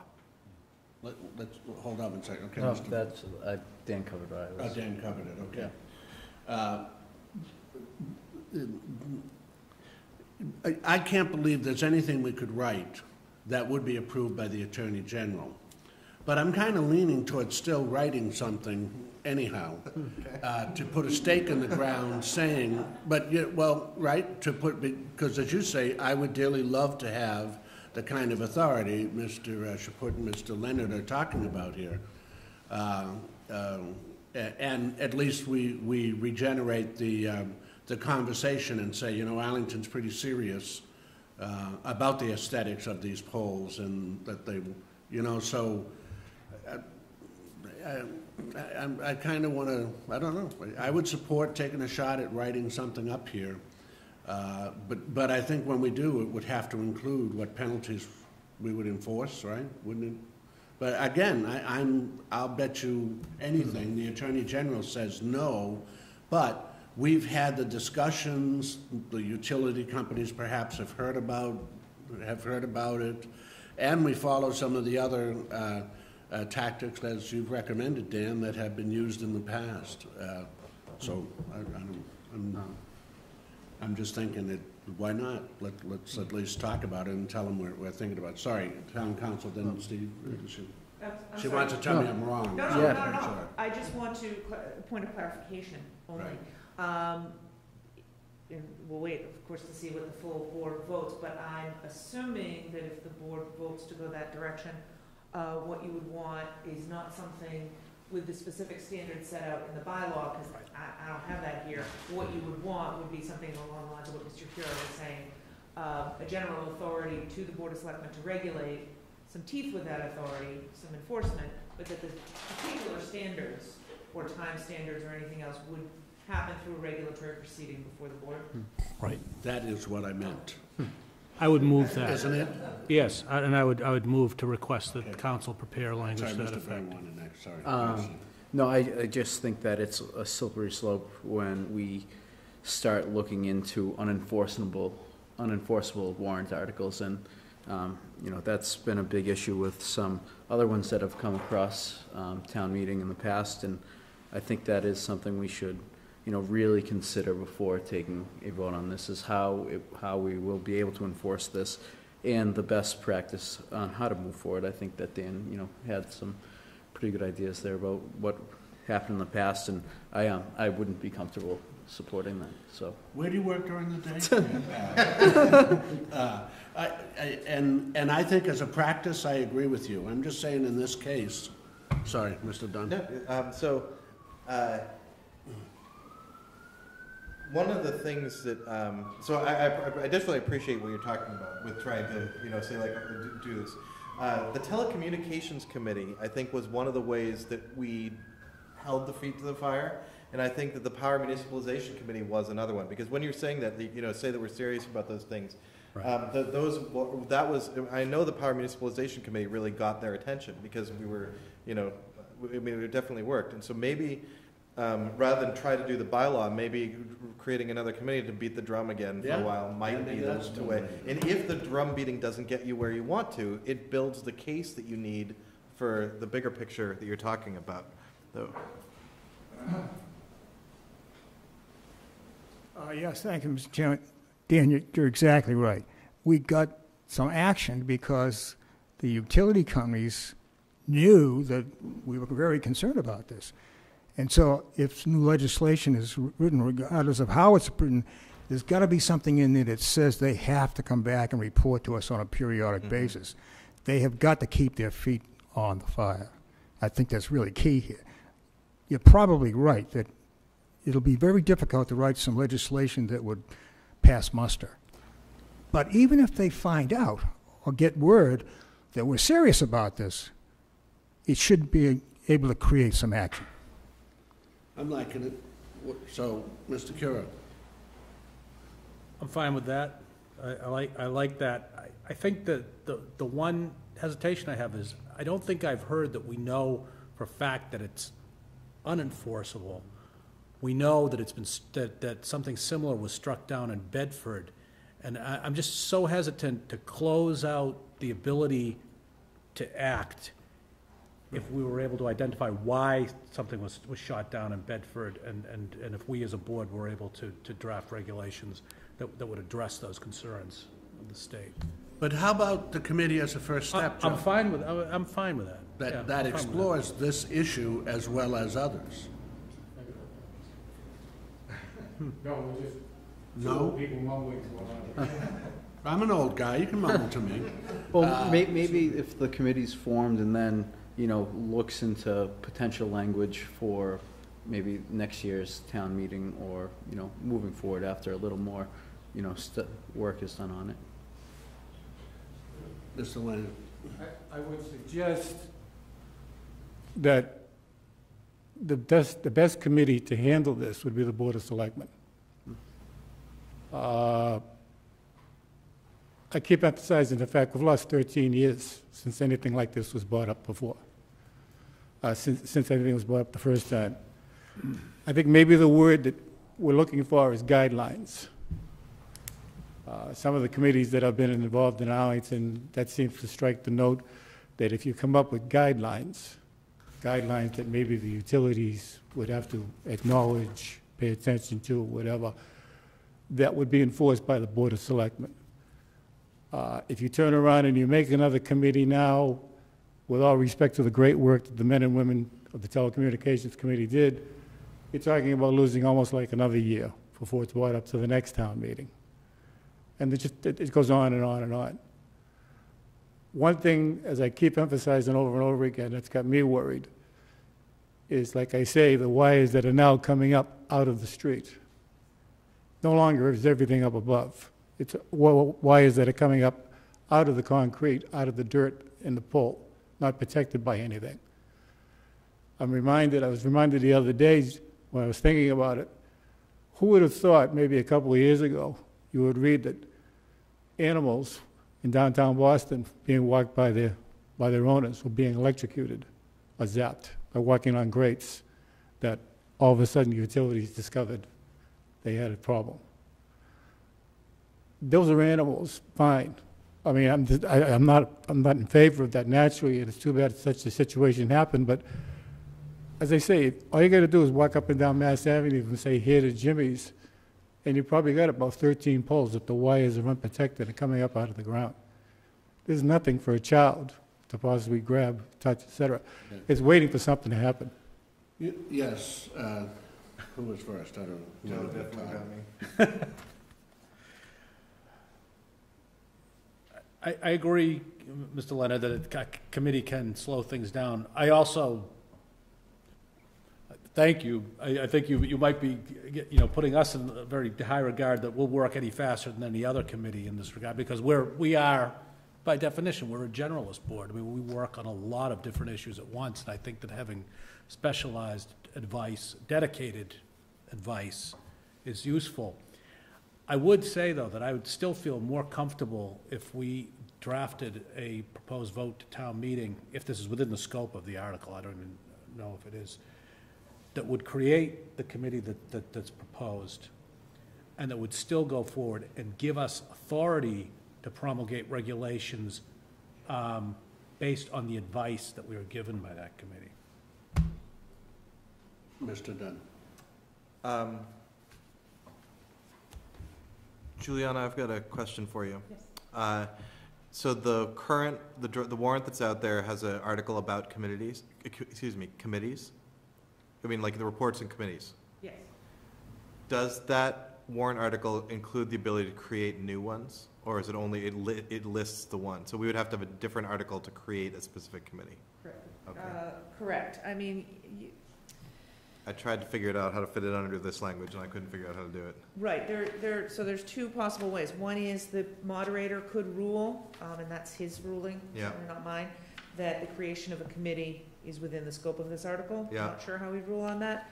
The other is that the board could receive this authority under the bylaw created by town meeting, if approved by the Attorney General, and the board could create a committee to assist it. Yeah. Without a vote of town meeting. Okay. My other thought, Mr. Leonard, listening to you talk about the polls on Mass Ave, is that committee isn't going to make those polls solved by its, like no committee nor bylaw is going to make those polls be solved all by itself. In the end, they have to get reported by somebody, and like whether we hire someone to go out and check the polls. But in this case, it sounds like you're doing it yourself. I invite you to take a picture of it with your cell phone and send it to the town website, where it will get processed and filed into our ticket system. And that's the type of data that I would use to talk to and hold the fire to the utilities. Because I can't talk to them about the polls, because, I mean, I'll go for a walk myself, but at the same time, I invite you to, like, that data that you've got in your head has to flow into the town for us to react to it. Does that make sense? Yeah, the only problem with that is I don't have a cell phone. All right, then I ask you to write down the poll number, like 770-2 instead of in front of the Sons of Italy, and pass that one along. Yeah, the only thing I'm afraid of that, Mr. Dunn, is that I have no problem with doing that. I mean, I could probably, I'm retired now, so I could probably go for a walk. People have told me to go for a walk for years. but I think it has just been a trend that has taken over. As I say, I cannot say it's one particular utility. What I'd really like to do is I'd like to start with your top 10 and see what we can do. Right. Independent of all this, I'd like to see what we can do. Yeah. I bet Mr. Radosha would go for a walk with you, because he was very good at putting a whole bunch of pictures together for us tonight and document. Okay. We've explored this. I think we haven't solved it, but I mean, we clearly know there's a lot of issues. I need a motion from a member of the board, but before, or Joe, did you actually make a motion? I did have a motion. It wasn't seconded, though. Okay.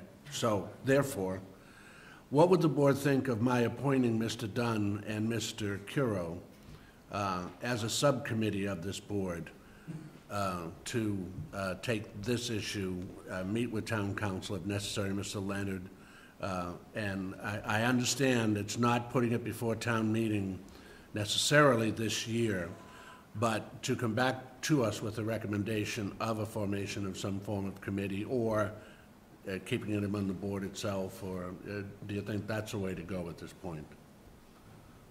I mean, we all like this idea, but I don't care how we word it. I really don't believe the AG is going to, because of state preemption with their statutes and bylaws, that So Not bylaws, but anyhow, you know what I mean. I'm not sure, let me see if I can read your mind, or understand some of the other things you Okay. said. So one of the things that you said is that you want us to leave it open for us to pursue something in a bylaw, if we can.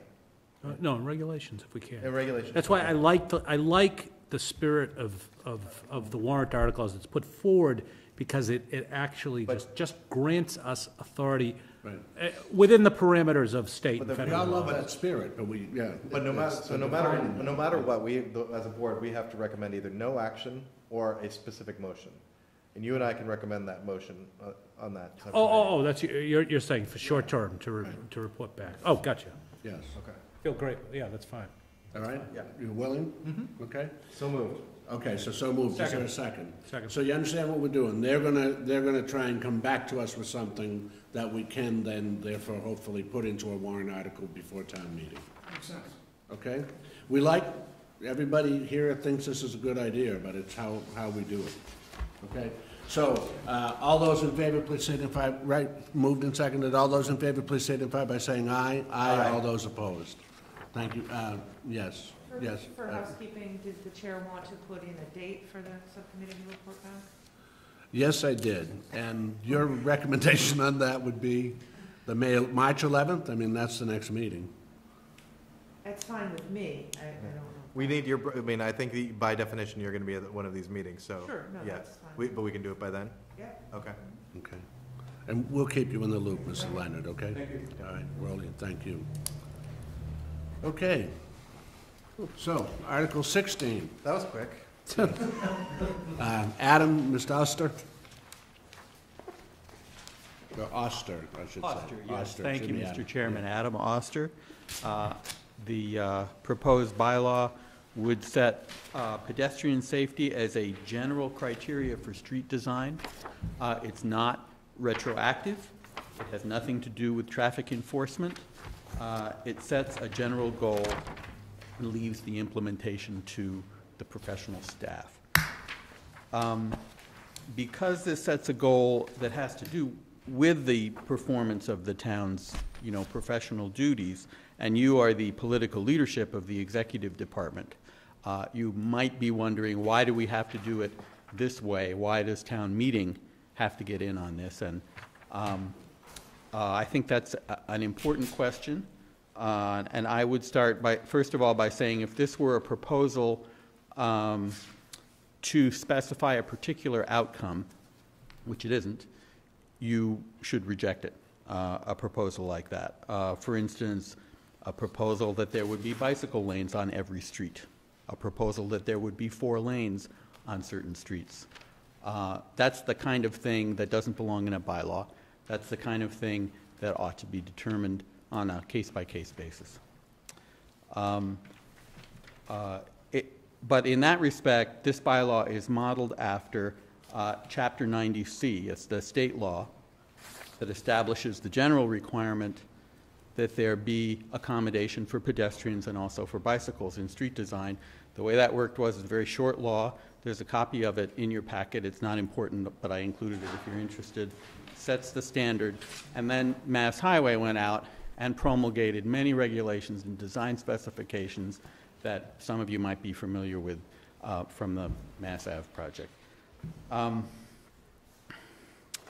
The principle of pedestrian safety ought to be in a bylaw to consolidate lessons that we've learned from other highway projects and to spare us from having to repeat certain discussions every single time. Only a bylaw can express the settled policy of the town. Forgive me for saying this. Selectmen can come and go. Town managers can come and go. Only a bylaw exists independently of them. Ow.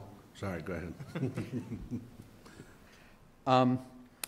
I'd say also that to the extent that future projects, and this is only about future projects, face state and federal scrutiny, it would be useful for the town to be able to refer to a policy statement like this to support the designs that it comes up with. Recently, we've seen 3 years of dragged-out conflict over street design, more than 3 years actually, including 2 attempts at town meeting to defund repair of sidewalks in my neighborhood. It's clear that street design is going to be a bone of contention going forward. I learned last year that street design is actually the subject of a national campaign by Tea Party groups. Please don't laugh, but apparently bicycle lanes are the new United Nations black helicopters. And I attached to your packet, and again, you don't have to read this, but it's weird stuff, New York Times article from last year about this trend. I would like to read just the first couple of sentences. Across the country, activists with ties to the Tea Party are railing against all sorts of local and state efforts to control sprawl and conserve energy.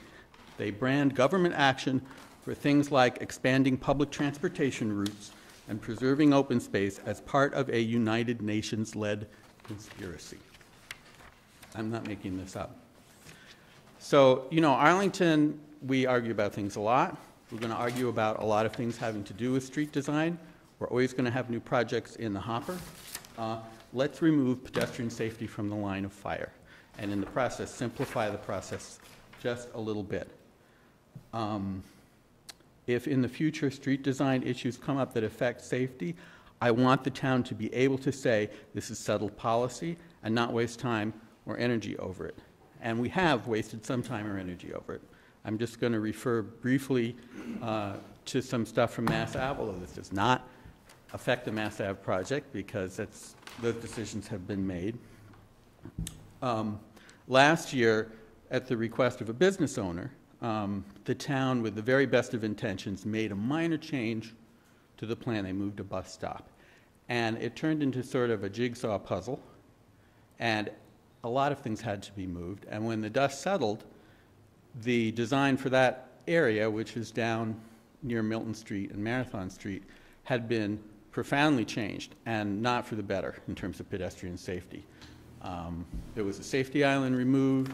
There was a crosswalk removed from the business district, so instead of having 3 crosswalks, there were only 2. There were a number of other changes, and this made it into the 75% design. And, I mean, the good news is the town fixed it.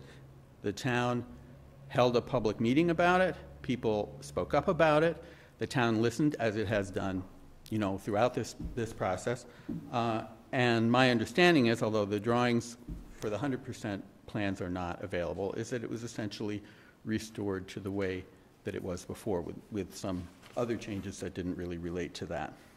But my point is, I mean, I'm not complaining about people wanting to do good things for businesses. I'm not really complaining about anything. But this took time. This took money. It was about a year. The whole thing took a year. It should never have gone as far as it did. It shouldn't have gotten into the 75% design. We shouldn't have spent a lot of time making drawings for it. We should have figured it out sooner. And it would have been better, in this case, if had this bylaw been in effect. Only a bylaw can express the settled policy of the town, and no other local act speaks with that authority. I don't know if you've had time to look at what I wrote. I could walk you through it if that would be helpful. I'm seeing yeses for that. Briefly, yeah. We get it all, just, you know, we get it, on Friday, we got the draft, like, so we've got your draft document there. Okay, I should explain that there's a revision that I think you have too that has three new words added to it. I'm not sure exactly where it is, but I'll tell you where the words are, and if you don't see them, then you can write them in. But in the proposed motion, the enabling clause establishes that the bylaw will not apply retroactively. Section 1 just establishes that pedestrian safety should be the top priority of the town within the scope of the project and within the scope of state and federal requirements. And all those withins mean that the bylaw cannot require the town to expand the scope of the project or require a more expensive design. It's not some backdoor thing that says, oh, okay, now we have to have, you know, bigger sidewalks everywhere, and we have to have some expensive amenity for pedestrians. The changes that I put in after talking to TAC emphasize that even further. There are 3 words, excuse me, where it talks about the focus.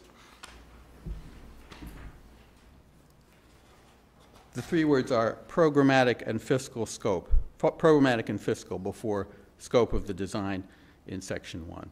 And that's just to make really clear that it's not a requirement for sidewalks. You wouldn't be in a situation where instead of refurbishing a street in front of a school, you were compelled to close the street down and discontinue a public way in order to protect the children. It doesn't go that far. It's about allocating the decisions that are within these frameworks. And some of those decisions are going to be pretty small, but sometimes they're meaningful.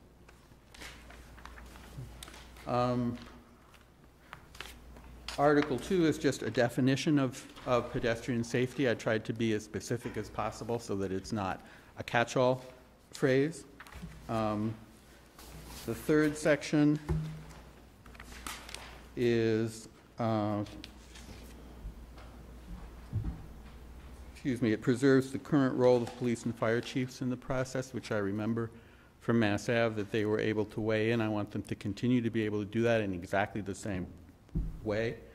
And section 4 is a modest reporting requirement, which I think is important to keep the bylaw present and paid attention to.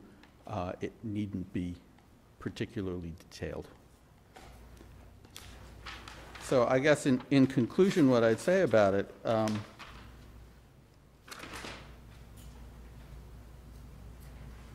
the community, through public participation, but also through town meeting, has a legitimate role in setting goals and priorities that the professional staff of the town implement. It needs to be done in the right way. Much better, I think this is the right way, as opposed to, for example, the idea of putting complicated technical questions before voters in the form of ballot questions. I appreciate from watching this process that adding the public to technical issues makes things harder to do. But I also think that it makes things better. And our staff does its best work when informed by that public participation. Arlington, I would say, is gripped generally by this whole question of how do we marry its democratic traditions to the technical demands of 21st century life and 21st century local government. And this bylaw is a small answer to that, and I hope that you'll support it. And if there are, related sort of technical issues, I would certainly like to work on them to make it work. My first reaction, and I support you 100%, my first reaction is, how can pedestrian safety not be part of all street design projects already? I mean, how intuitively it doesn't, but I understand this is to clarify and set in concrete. The only thing I'm a little uncomfortable with is 4, that the requirement that this needs a special report at the end of a year, either in the annual report or at town meeting by the town manager. It's somewhat akin to we have to report on how well we did on every other issue that is related to projects in the town of Arlington. Do you know what I mean? So I'm not sure I see the necessity of that requirement, but I favor this, but what do my colleagues think? Yeah, Dan. I guess, so I'll say that I have hesitation about some of the language in section 1, which is, shall incorporate the greatest pedestrian safety that is feasible. It's stronger than I'd like, because I think that all of this is a process of compromise of competing needs. And I agree with Mr. Greeley that pedestrian safety is absolutely one of the big ones. Yeah. It's not, a literal reading of that language could draw you to make some pretty extreme decisions about roads that I'm not quite ready to endorse. Let me go back to a specific example. So the example that you talked about where they moved the bus stop, and then that moved this, and then that moved that, and so on and so forth. You think that this language would keep that from happening? I think that, I think it would have helped the town to recognize earlier that this was not a go. I think that particularly with a reporting requirement that involved the town manager, that the staff would have been in a position to say, look,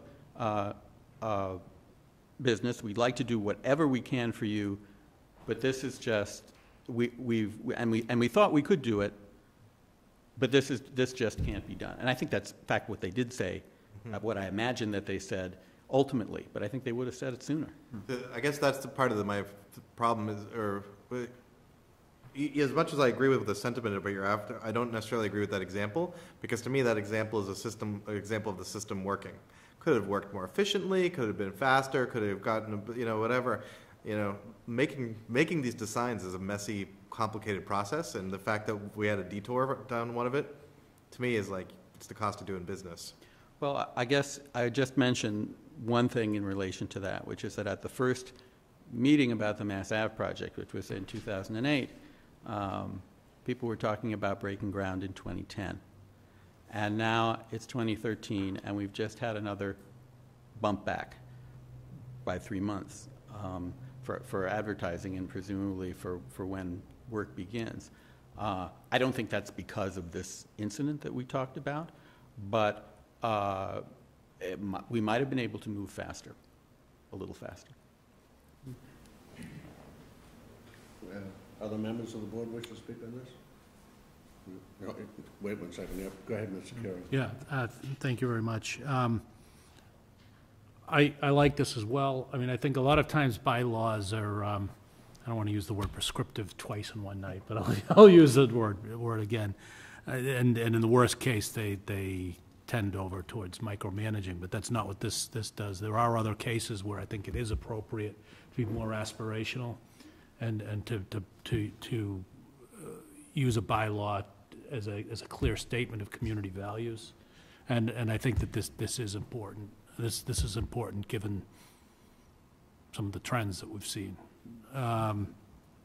It's important to keep that before us. I actually do like having some kind of a reporting requirement, not necessarily to town meeting, but maybe a paragraph or two in the annual report.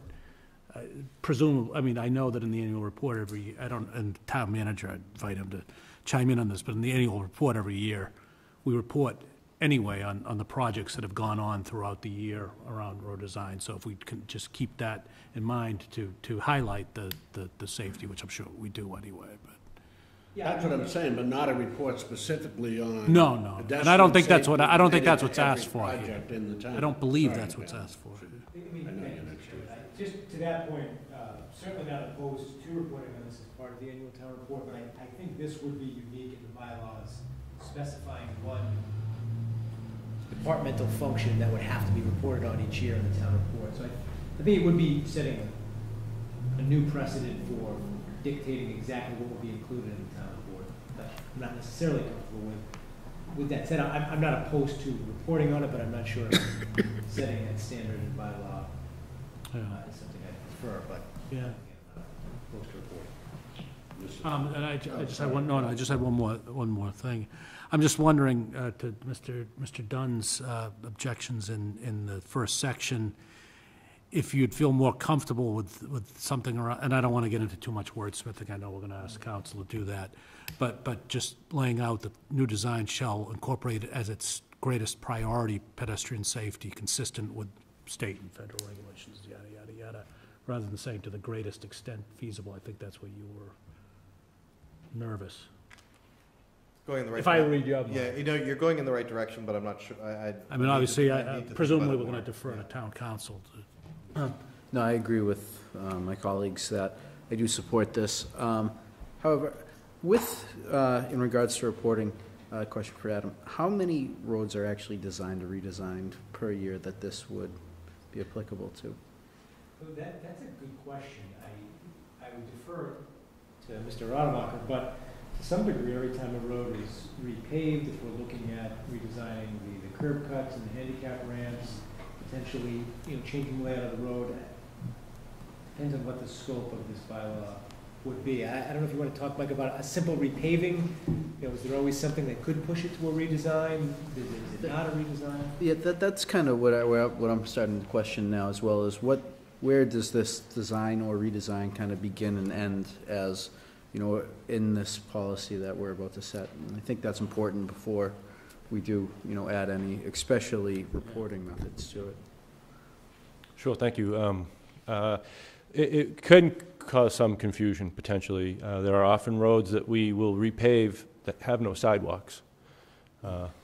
And would this now require that we have to construct sidewalks to meet the bylaw? I feel that we may have trouble measuring this metric as we move forward on different projects. What is the greatest extent possible of pedestrian safety? It's very loose. So I think that we may have some difficulties enforcing this bylaw with some of the projects that we put forth. When we have a full-on design, such as Mass Ave corridor, or when we did Forest Street, there's another project in the center of town. They follow state, federal guidelines and Americans with Disabilities Act guidelines for slope and cross-section and surface condition of sidewalks and crosswalks and so forth that set a pretty good guideline for pedestrian safety. I'm not sure what more can be measured. Thank you. Just one more. So with that being said, I do think that, making a point that if we are trying to craft a bylaw that, has a point that we are certainly considering, this, public safety to be, a top priority of ours. But I think that we have to, kind of try to find some specifics that we can add to it that, aren't going to basically, could potentially bankrupt our DPW budget at the same time. I think that I'd be, I'm comfortable with the idea. I'm worried about the implementation of it. So that's fair. Sean.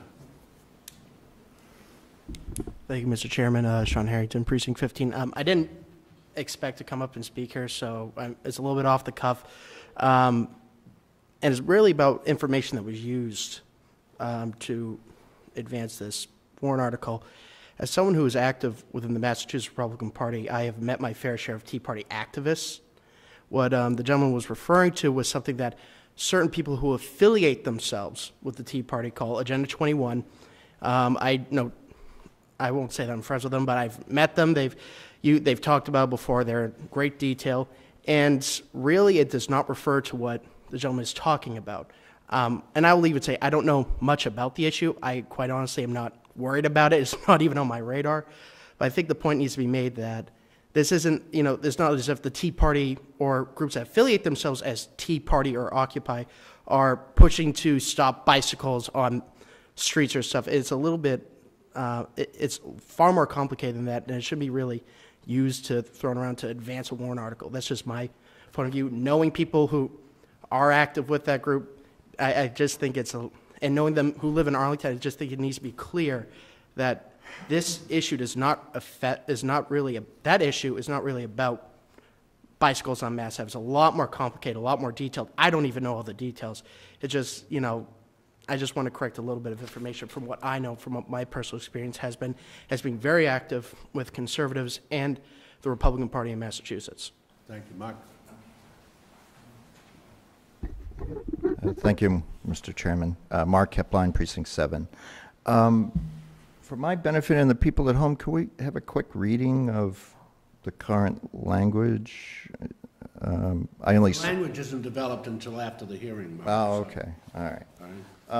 I'm going to sort of echo Mr. Rademacher's points and Mr. Dunn's points. I found the proposed article that was very unspecific to be overly broad and really difficult to enforce. And, and I'm grappling with what it means. I think everyone agrees that pedestrian safety is vital, along with water and sewer and police and fire.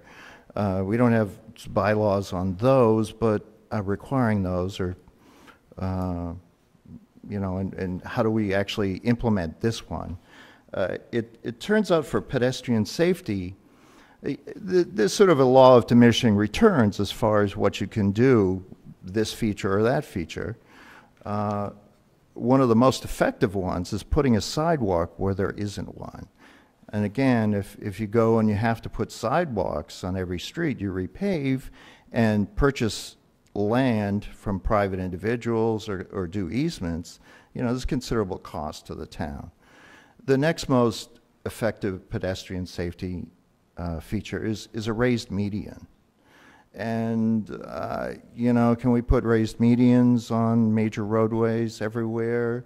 Or at least, say, a little island where there's an intersection? That becomes problematic too, because, for example, in the center project, the proposals to take away the center median in order to put in bike lanes. So that would prohibit you from putting in bike lanes, or else require you to lose the parking in front of Cambridge Savings. So there's a lot of issues. And then going down the line, and even other pedestrian treatments that have little proof of effectiveness. There's the bump outs and road narrowing, and the benefits are really scant and difficult to quantize at all to know what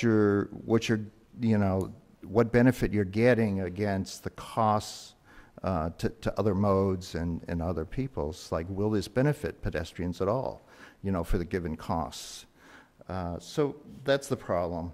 And it might mean you'd want to take parking off the street because cars can block visibility of pedestrians. Do you want to do that?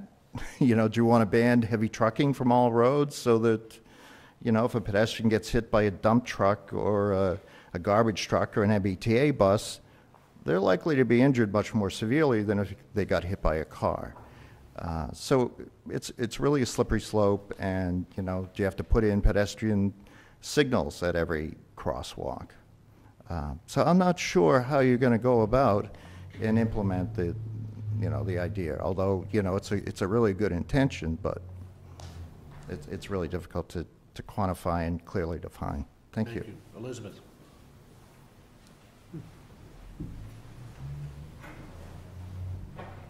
Hi, I'm Elizabeth Carr-Jones, member of the Transportation Advisory Committee and the committee's liaison to walking in Arlington. I'm here primarily tonight to apologize that the committee wasn't able to, submit a memo or anything advising the board on this article. We received it and discussed it at the last meeting, but didn't have enough time to formulate any, specific recommendation to you. But I will say that our discussion at the meeting was similar to your discussion here before anybody got up, where many of us were sympathetic to the sentiments of the article, or the warrant article, and that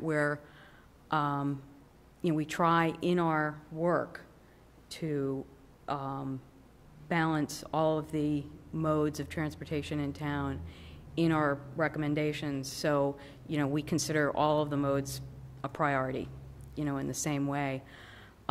We did have some concerns about sort of playing out different extreme scenarios and how these might be affected by a bylaw. And there was, some question as to whether or not a bylaw is the right, excuse the pun, vehicle for this sort of work in the town. So I just wanted to report that that's where we are, and if you would like the committee to prepare something for your review, we can do that, but we did not have time before tonight's hearing. Thank you, Elizabeth. Yes, Mr. Curo. I think that we should take the TAC up on their offer. I'm wondering when when do you believe would be feasible to? Well, I do not set the agendas, so I don't know whether we can work out, perhaps with Marie. The 11th and 25th is what we have. The 11th and 18th is what we have. Yeah, I believe our next meeting is on the 13th, is that? Would you have The second Wednesday? Would you have something?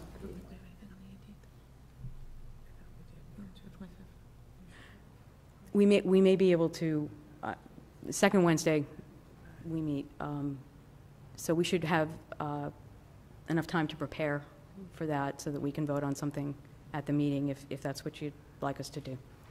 So can I move to table this pending the TAC recommendation? So that's a motion, yep. Is there a second? Second. But it seemed to hurt you to say that. Honestly, my mind is actually on the bigger question. I'm having real debates with myself on what the right thing. Before you completely dismiss this, could I just say one other thing, having listened? Yeah, although I don't think we're saying we're dismissing it, right? Do you know what I mean? I mean, we're just saying tabling. We'd like to hear tax input.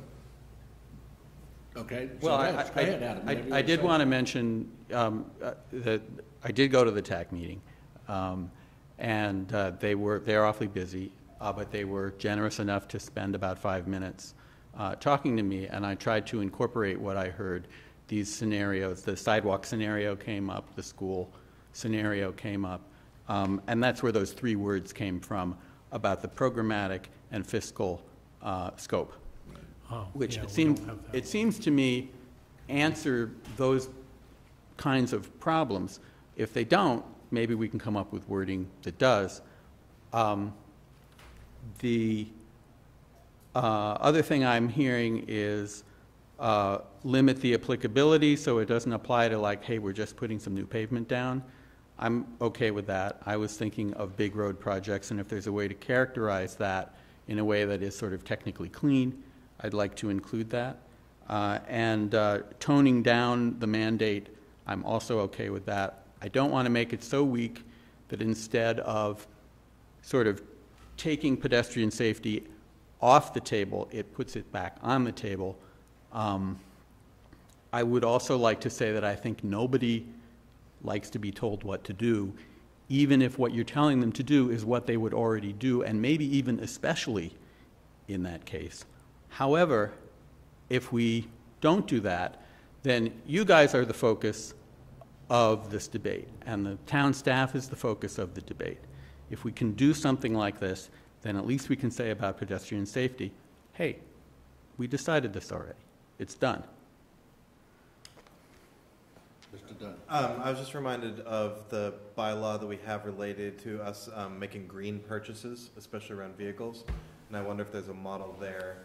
And I honestly, this is really just, I have not looked at this closely enough myself, but I'm remembering we passed that in town meeting, and I wonder if there's, and I remember that it gave us the ability to, it said wait green, but don't do something foolish. So, all right. So, I think you're onto something when you referenced, do we somehow define the size of project here that we're talking about? So you've compromised already. You've compromised after the Transportation Advisory first hearing. You've compromised after what we've said tonight. What I'd ask you to do, if you would, Adam, is would you also talk with Michael again in terms of that, every time a street is repaved, how do we define it in such a way that, we had a water main break recently. Did that require some design, a redesign of a curb or something? I don't know. And then tack again, and if you don't mind, come back to us, because what I'm hearing is we're trying to work with you to find a way to do it. So just a little more patience, if you would, please. Okay? All right, so on the motion by Ms. Curo and seconded, which is we're tabling this until, basically Adam has had a chance to meet with TAC again, and any others you think are necessary, and the input we've given you tonight, and come back to us. Marie, what are we saying, on the 25th? The 18th. On the 18th, on March 18th. So just that I know, when is TAC's next meeting? The 13th. 13th is what Elizabeth thought, right? Second Wednesday. Second Wednesday, whatever. So the 18th was certainly, well, no, the 18th couldn't be the second Monday, obviously. It would have to be at least the third, right? Okay. All righty. All those in favor, please signify by saying aye. Aye. All those opposed. Thank you. Article 21, Mr. Evans Maurice, if I'm saying that correctly, is, sir. Good evening. My name is Evans Maurice. I'm here to discuss the home rule legislation. I work as a police officer for Harvard University, and I would like to work for the town of Arlington, but due to my age, I can't lateral over to Arlington because Harvard is not a civil service department. So I go by taking the civil service exam, but because Arlington does not recognize the age, that I can't get my score to be seen on the Arlington list. Okay. Now, I understand the town and the fees and trying to put somebody through the academy. I have all of that. I actually went to the academy with some of your Arlington officers a few years ago. So all I'm asking is to just have, I guess, a special consideration for my circumstance to be able to be seen on the list of Arlington. Yep. Okay. So questions or motion? Yeah, Mr. Dunn. How long have you been working in law enforcement? 5 years. Okay. Are you a veteran, sir? No, sir. Okay. Mr. Curo, was there? Oh, Mr. Byrne, yeah. So, and you said that, how long ago did you go through the academy? In 2008. 2008? Yes. I'm ready to move approval, that the board recommend approval of this. I will say that I know it's sometimes controversial. I will also say that I know that the police chief and the fire chief have in the past recommended against these. It's one of the few times that I disagree with them, and I respect them a lot, but at the same time, I remain. It's one of the things that, as a town meeting member, long before I was a selectman, we've looked at a lot of these, and I just can't reconcile with myself the age requirement that we put in there. I think that there's got to be a better way, and I just have a really hard time telling someone that they can't have a job because of how old they are. So for all those reasons, I move approval. Is there a second? I'll second, but not for the same reasons as Mr. Dunn. Mostly because you do already have the academy, and I know that costs an awful lot of money to the town. And going through, the good thing about these is we can look at it on a case-by-case basis. With that really huge expense out of the way, I'm comfortable moving forward in this situation. Okay. Mr. Curo. Yeah, I'm generally not favorably disposed to these petitions. I think I am willing to go along with this one in this case also because you have the academy and because you've been working in law enforcement. From my point of view, it has to really be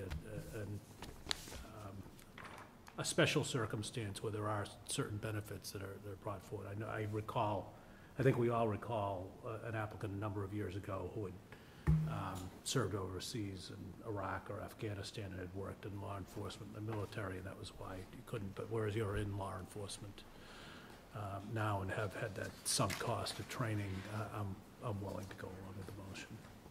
Yeah, I echo the board's sentiments, and certainly Dan's point. I know Adam might not be thrilled with us, the police and the fire chief, but I have always felt that if a person that age has, for a long time now, 32 is the old 22, and, my 62 is, well, the old 21 or so, I guess. But if you qualify, if you meet the standards, you do well on the test, you do well on the interviews, you obviously present yourself well, I think you have every right to try for it. Thank you. So I believe I've supported every one of these that have ever come before me, so I certainly support it too. Any other? Yeah. A point of clarification, Mr. Chair. In the past, the reports that I've seen to town meeting on these, and I haven't done too many of them, did include a statement as to what the applicant's actual age was. Okay. I don't have that information. 41. 41. Yeah. Okay.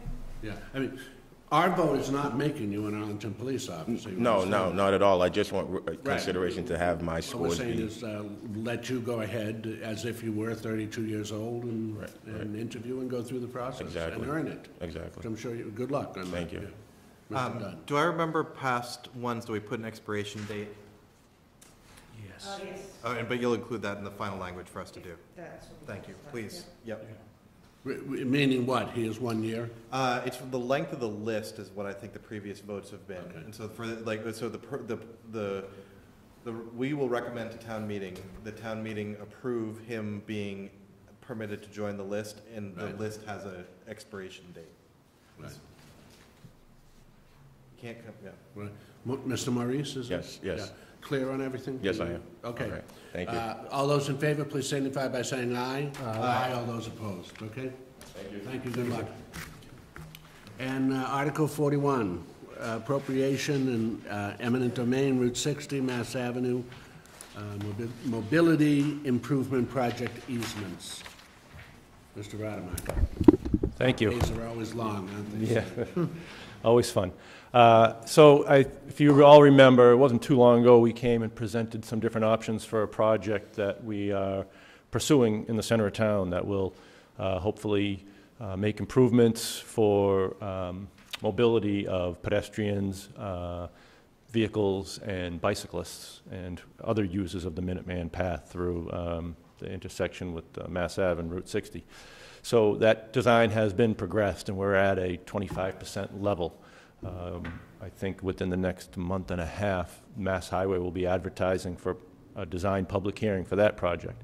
And as part of the design process, we have identified several easements that will be required in order to construct portions of that project, mostly handicap ramps, pedestrian ramps, which seems to be the norm for projects when you're trying to fit something in where it didn't fit before. To build proper and safe pedestrian handicap ramps will require some temporary construction easements and some permanent easements. I believe there's 10 total, 5 of permanent, 5 of temporary, something of that nature. That'll be refined a little bit as the project moves forward, but it's similar to the process we used when we did the Safe Routes to School project at the Dallin School and the Mass Ave process. We would get the values of these easements and make that known to the different property owners and purchase these by eminent domain, if agreed upon. Motion? I move approval. Second? Second. Discussion? All those in favor, please signify by saying aye. Aye. All those opposed. Thank you. Thank you. Thank you. Okay, item number 8, it's final votes and comments based on the hearings we've already conducted. Motion to approve. So moved. Second. Second. Discussion. All those in favor, please signify by saying aye. Aye. All those opposed. Everything's been unanimous tonight, I think, so far. Item 9, Mr. Byrne, the non-binding ballot question on overnight parking ban. This is from our discussion last week, and I worked with town council to come up with some language for the ballot question. Kept it fairly simple. I don't think it will confuse anyone on election day. It's a simple yes or no vote to do you favor lifting the town's current overnight parking ban? We looked at a few different options, but I think that this was the most straightforward. And that gets, and I do also believe that it gets kind of to the crux of the argument in this situation.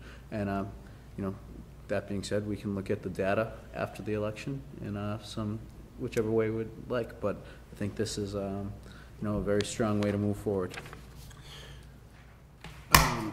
So that you're making that motion, I assume, that we Yes. put this on the ballot. Is there a second? Second. I almost wonder, although you've used town council and she's far brighter than I ever am, whether would a paragraph follow this that actually explains what the current parking ban is? No, under state law, we cannot put in, under state in place in Arlington, we do not have the ability to put in any kind of summary or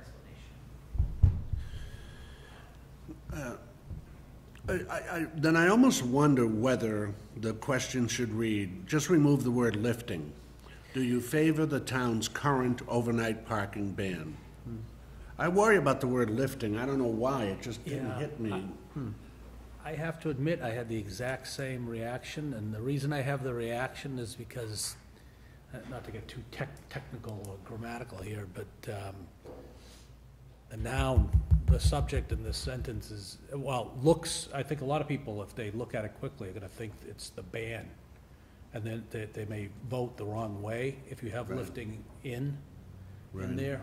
Because they're voting, they're actually voting, do you favor the lifting?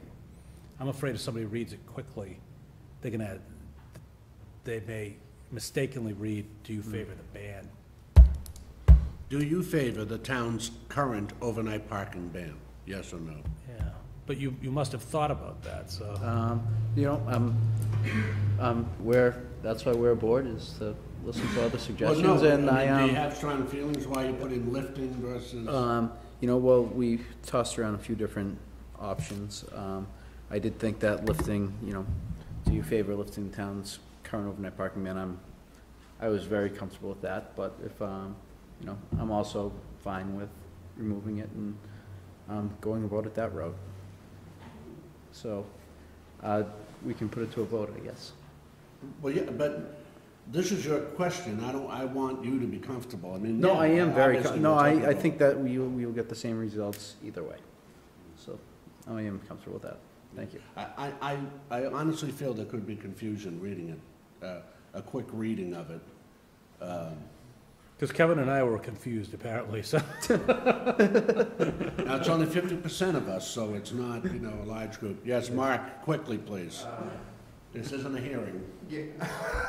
I've had a little practice on wording these things, and it is a difficult thing. I might suggest relaxing, because you also want some sort of indication from the voters, a way to move forward.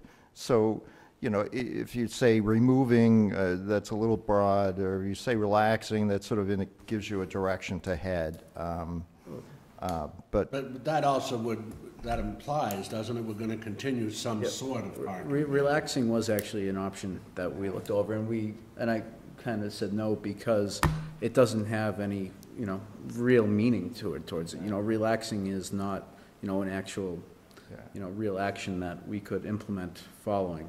Yeah, so, well, but I appreciate your. Yeah, lifting is a little, has multiple meanings, but if you said, you know, removing or something, that might be more specific. Thanks. Is it possible to put in the voters, the voters book, any kind of description? Voters book? Well, the information to voters that's mailed out. That comes from the state. That's just Oh, the state. okay. Yeah. Oh, no, thanks, you. And we'd have to include in the sentence something like, currently, Arlington bans parking overnight from 1 a.m. to 6 a.m. Do you favor continuing this practice? I mean, that's the only way we can get an explanation, and no, you don't like that. I don't think we can. Oh, we can't even do that? Oh. Well, I Okay. think, Yep. Joe? I think to Mr. Kaplan's note, though, yeah, the state, we don't send out a book, but, you know, you might want to contact the League of Women Voters. I'm sure they'll put a summary of anything that's going to be on the ballot. Well, perhaps our friends in the media will be able to put something like that in there. Okay, so make a motion. Do you want to leave lifting in there, or you want to remove it? Well, we can remove, I'm comfortable removing it, so. So then, the motion, your motion is, do you favor the town's current overnight parking ban? That's your motion? Yes. Is there a second? Second. Further discussion? I'm a little hung up on the word favor, but I'm going to say yes anyway. Let's just talk it out. Humor me, actually. Let's just talk it out a little bit, and I'll probably come around. Do you to favor. agree? I was thinking support. Do you support? Yeah, but favor versus support. One of the phrases I've always loved is a camel is a horse that was made by a committee. Yeah.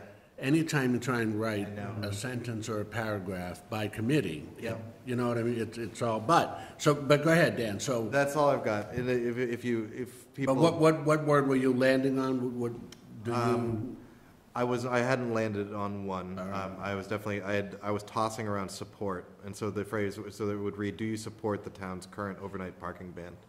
And favor is probably good. Favor is just as good. You know, we're looking for their opinion here, right? And favor is more an opinion, support is more an action, isn't it? Well, yeah. The irony is that support and lift are synonyms, but we're using them in totally opposite ways.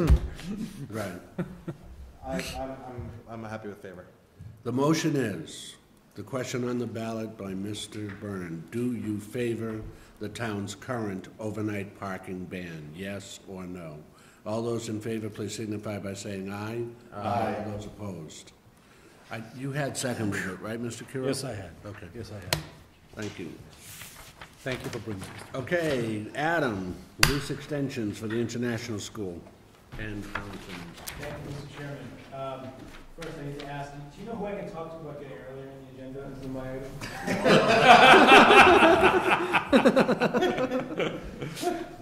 If I were you, I'd look to the left. Supposedly, I'm in charge of this thing.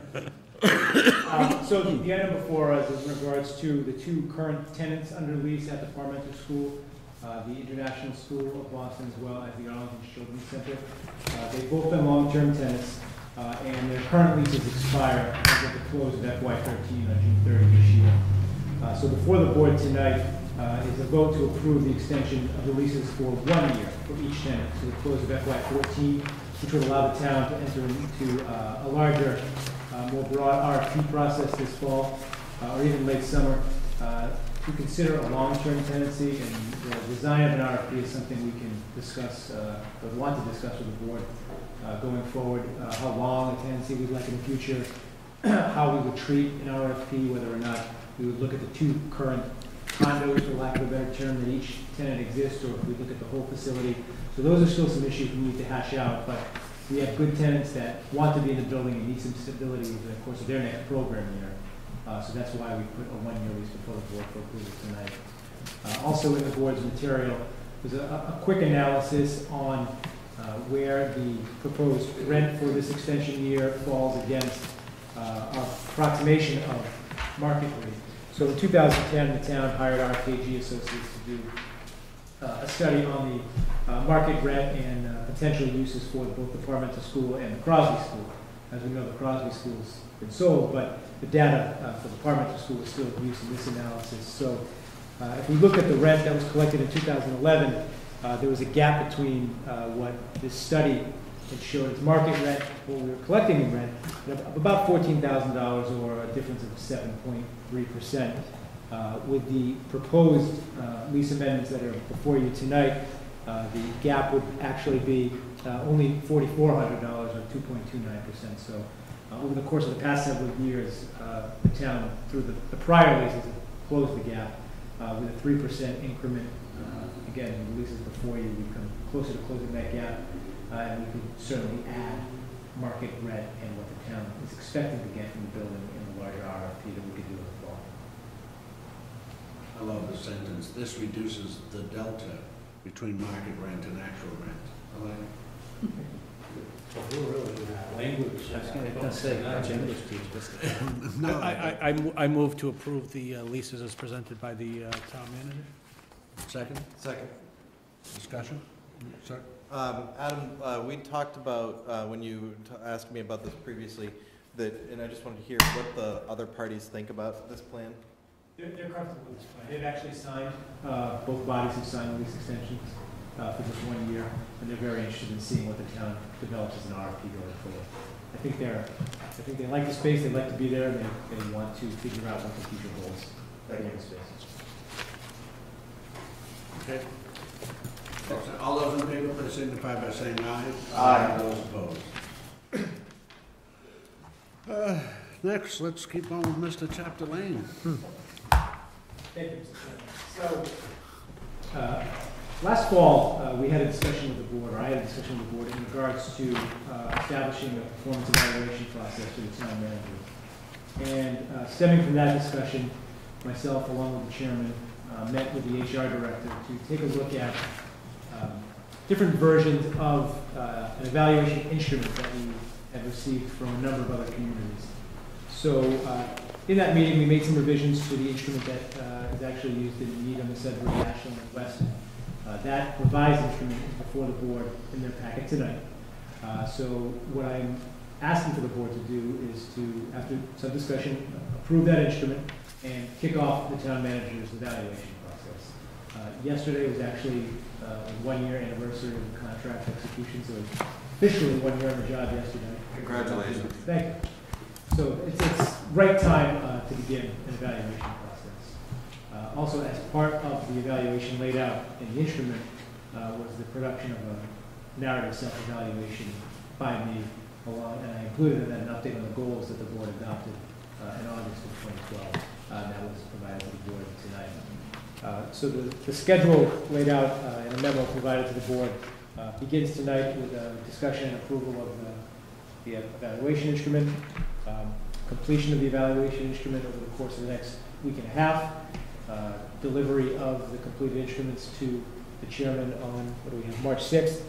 The chairman would then work with the HR director to compile the evaluations into one consolidated document to then be discussed at the board's next meeting on March 11th. So I'm happy to hear the board's feedback on the process and interested in starting the process.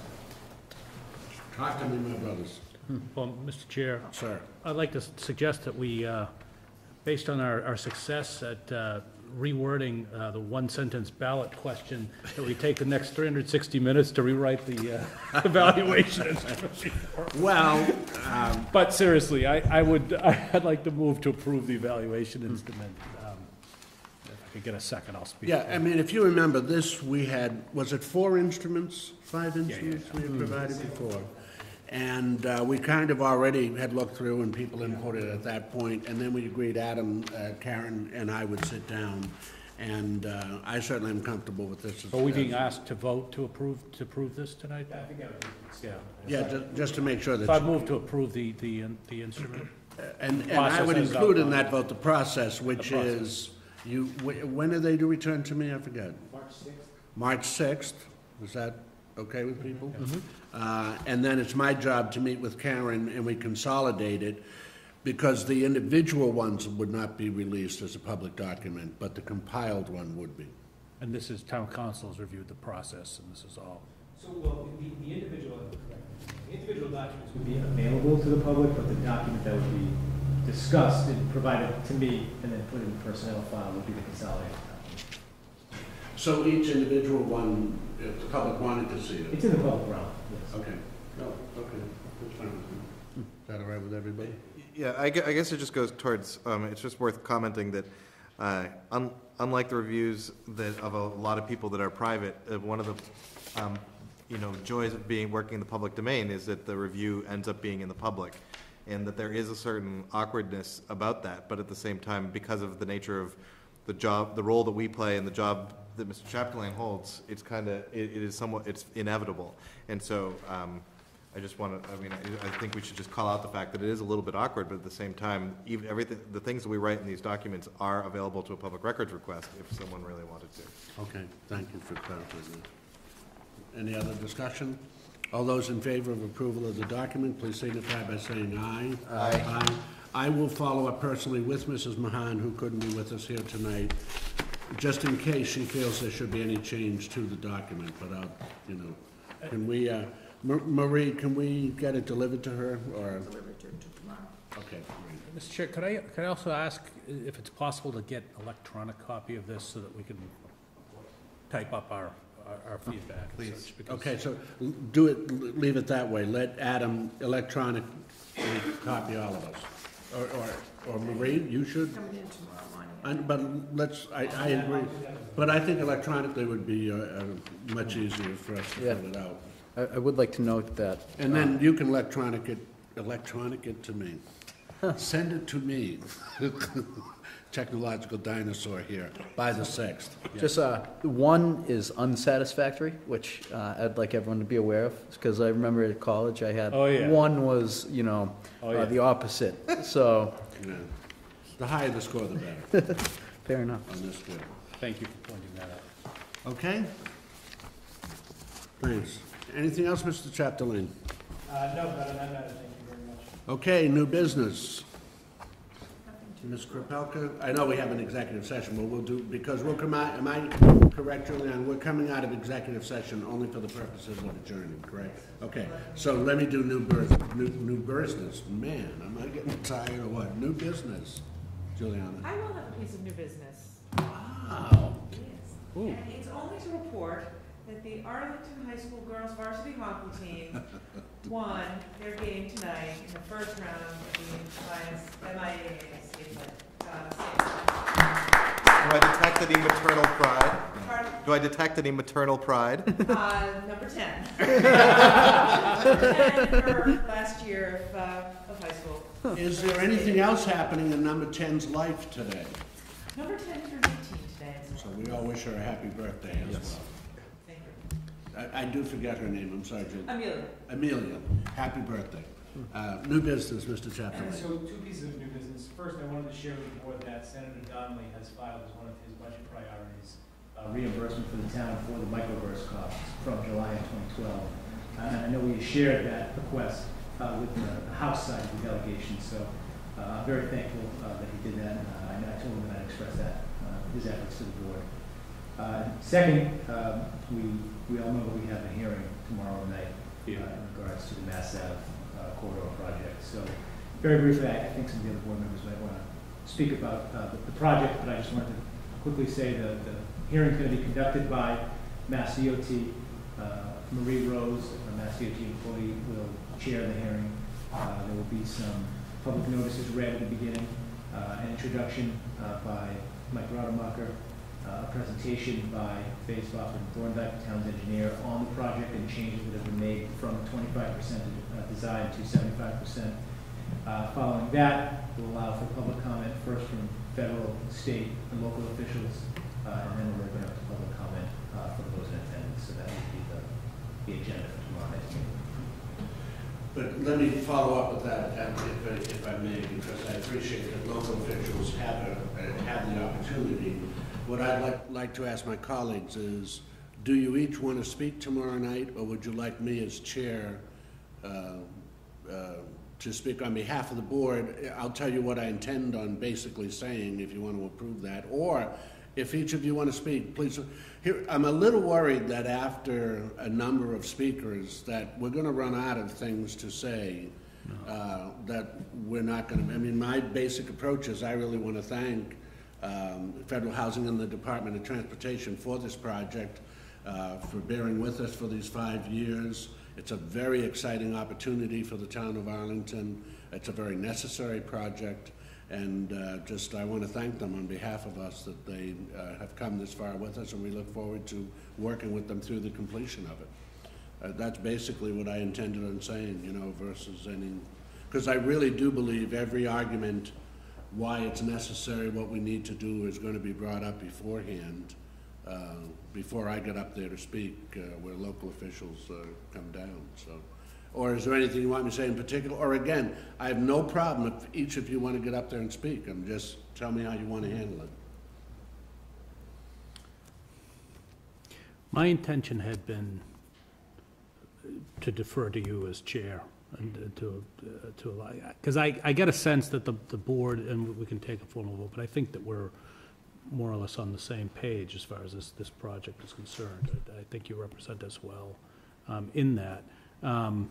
You know, I've been reminded, and I'm sure others of us have been reminded, that we all do, however, have the right and may want to avail ourselves of it to send individual testimony, written testimony to Mass DOT. Or I'll tell you, when I finish tomorrow night, I'll turn to any of you who are there and say, is there anything you want to add or anything you want to... Yeah, okay. You know, I don't write out my speeches. That probably surprises everybody, you know, so there's a chance I could go off script a little bit, since there is no script to begin with. I don't want to say anything that the rest of you are uncomfortable with. I mean, I believe in every recent instance, this board has been unanimous in their support of this project. So, Dan, you want to comment? My only... We can also wait till tomorrow night and answer me then if you want. Go ahead. No, I can tell you what I was thinking. So, I want to make so we don't know exactly what's going to be said before us. Like, I haven't read the presentations. I don't know exactly what it is. Right. And I know that sometimes we get caught up talking about, like, arguing with the opponents about what some of their arguments.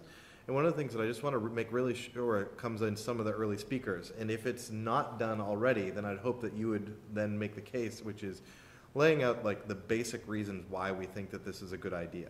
Mm-hmm. And the arguments that I would make are pedestrian safety. Mm-hmm. I would talk about improved traffic flow with upgraded technology. Mm-hmm. I'd talk about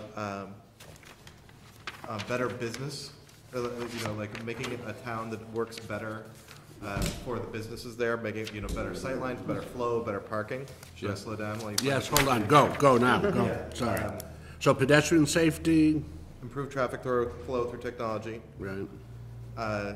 Improved commercial environment, I guess, is the phrase that I'm trying to get across there.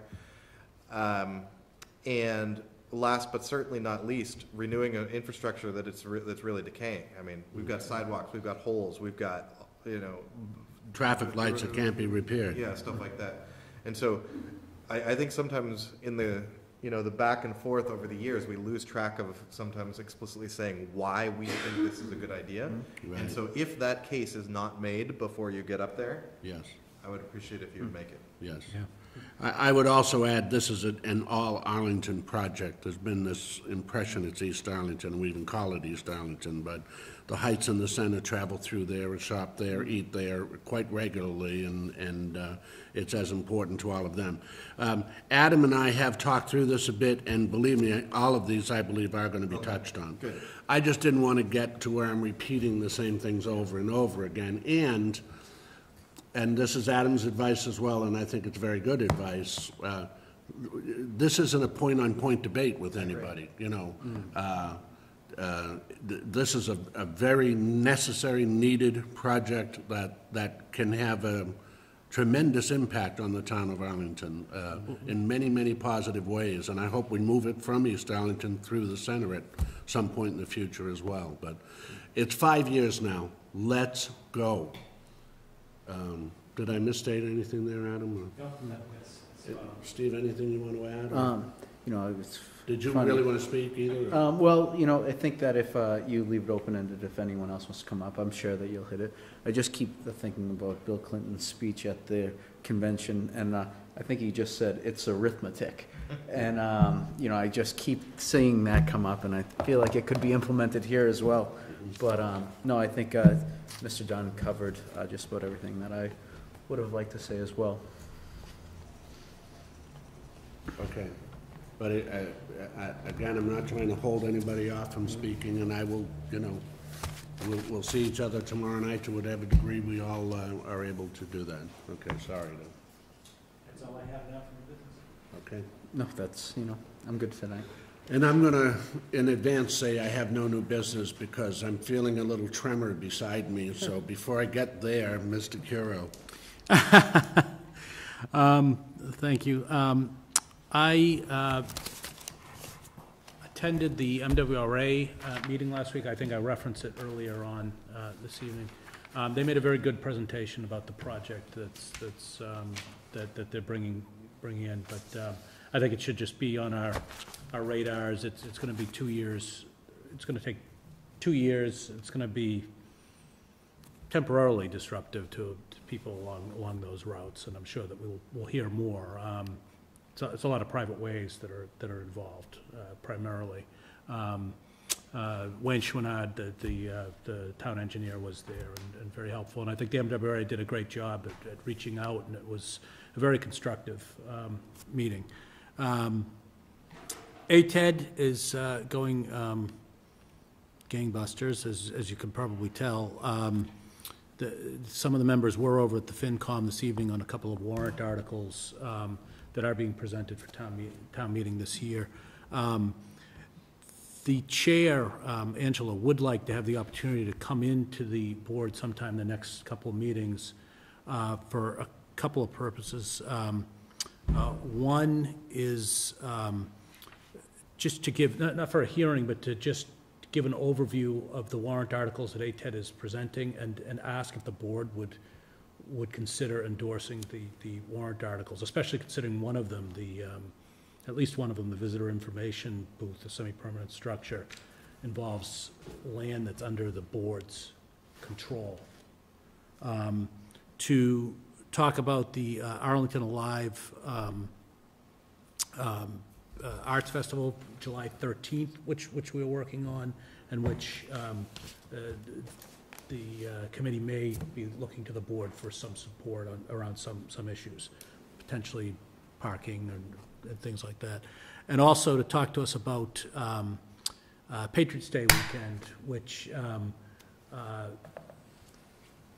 I don't want to steal Ms. Olszewski's thunder, but she'll have a specific request around that too, which we're trying to make it a little bit more fun and create some more identity for the town around that. And I'd like to defer that. So just, if it's possible, the next meeting or two, if we could put her on the agenda, that'd be great. Yeah. And lastly, to end with what you began the meeting with, I would beg and plead that people go out and sign up for your library cards, because Mr. Grilli laid down a challenge to me at the last meeting. And we're losing. And we're losing. And Mr. Livergood followed up to thank me for taking you up on that challenge. So I don't want to have to do it. I don't think I'll hold you to it. I'll hold myself to it. We'll see. Thank you. That's all I have. Okay. Mr. Dunn. Mass Ave is on my mind. Talking to people in the run-up to this meeting tomorrow, and talking about, also talking about the ballot question that's coming up, that was put on by registered voters in April. When we had the hearing about that, when the opponents of the Mass Ave project came forward and talked to us, they said, I suggested to them that their article was poorly phrased, and that the way it's written is that it's written for only one answer, and that answer isn't actually an answer about the project itself. I mean, the question is, do you want 4 lanes in Arlington? And yes, I want 4 lanes in Arlington, and I want lower tax rates, and I want more public safety, and I want a pony. Yeah. And so yes, I want 4 lanes in Arlington, but what the Mass Ave project is not about just whether or not it's 4 lanes. It's a much, much, much more complex question. And in these conversations, people have said, Dan, why are we settling for this question on the ballot? Why aren't we putting a better question on the ballot, or better questions that actually gets to the root of what the Mass Ave project is about? Because if voters are going to put their thought and time into answering a question, we should have them answer a question that actually means something. And so I am going to talk to Juliana this afternoon, and so the deadline to put a non-binding ballot question on the ballot is 35 days before the election, which means that if we hand written notice to the town clerk on Friday, that it satisfies that legal requirement. And so I'm going to ask the chairman to schedule a unusual but regular, because it's a duly notified and duly noticed meeting for the morning of Friday. I know a couple of us are already planning on being in the office because of the CDBG hearing, and so if we could get a couple more, or perhaps even the whole board, I would like CDBG hearing. So you mean the subcommittee? The subcommittee is meeting. The subcommittee meets regularly, anyway, and so I put that date forward because I happen to know that a couple of us are already available. I'm open to other dates, but I think that we should avail ourselves of this, and I feel very strongly that we shouldn't, sometimes it takes a while for me to come to a boil. I've come to a boil on this one, and I want to put a question on the ballot. Okay. How early could you meet? I could, 8 a.m. Is that too late? I could do I could do it, but I'm not sure I'm gonna, but let me give my, no, we have a meeting up here. This has been a strategy that you really discussed, and I thought both of us from the original, proponents were here of the now existing ballot question. And we kind of said, okay, if you do get the signatures, we'll put on other questions in their stead. Yeah. Not in their stead, in addition. In addition, right, not, that's right. Their question is on because I got the requisite number of signatures.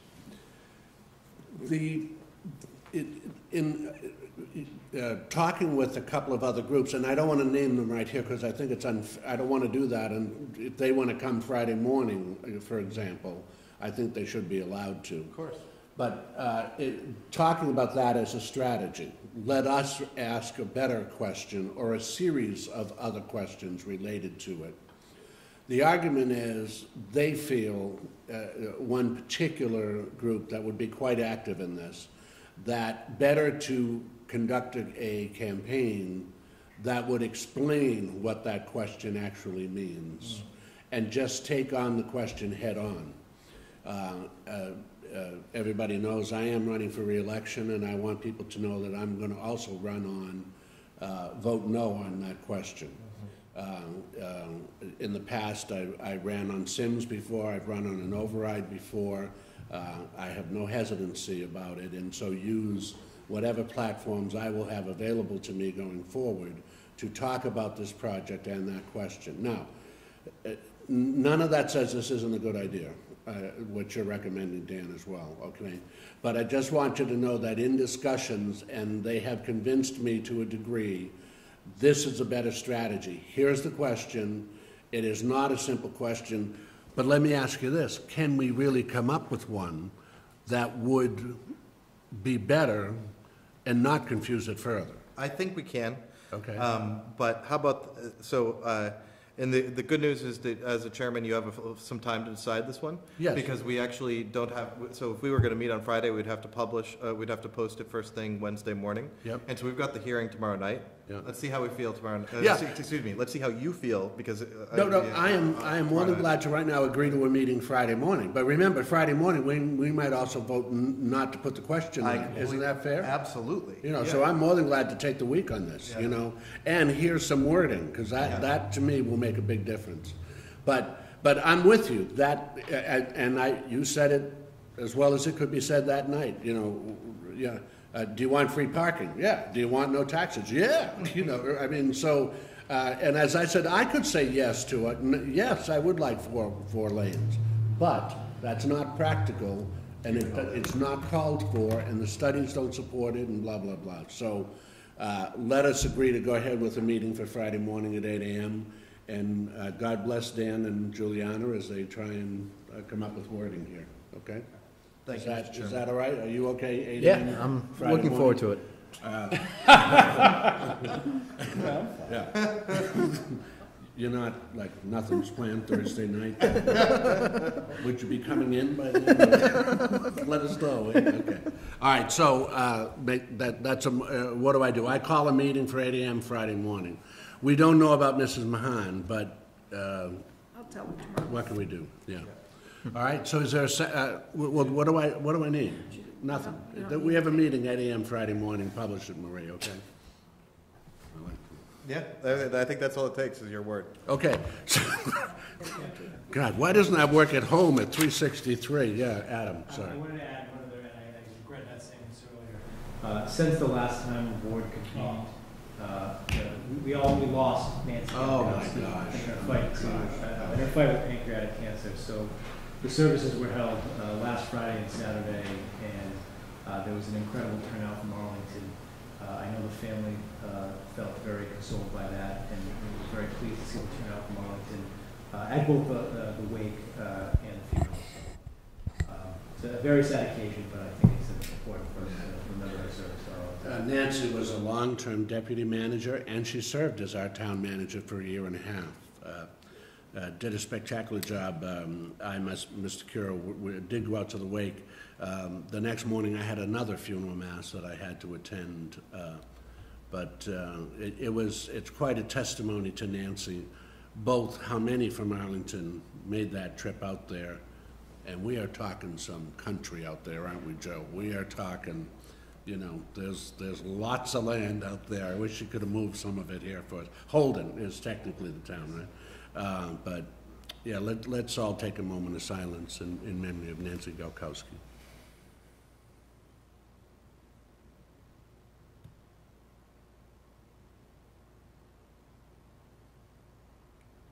May God have mercy on her soul. I'm so sorry I didn't open with that. I meant to, and, you know, haven't been on my game that well tonight. Executive session. We're going into executive session to discuss strategy with respect to litigation in accordance with General Law, Chapter 30A, Section 21A3. We're having such discussion in open session will have a detrimental effect on the litigating position of the town. This is in response to a February 18, 2013 open meeting law complaint by Christopher Loretti. We will come out of executive session for the purpose of adjournment only. Juliana, did I say that correct? Absolutely. All right. Although, we need a roll call, Marie. So moved. Yeah, second. Yeah. Yes. Yes. Yes. Yes. All right, we're in executive session.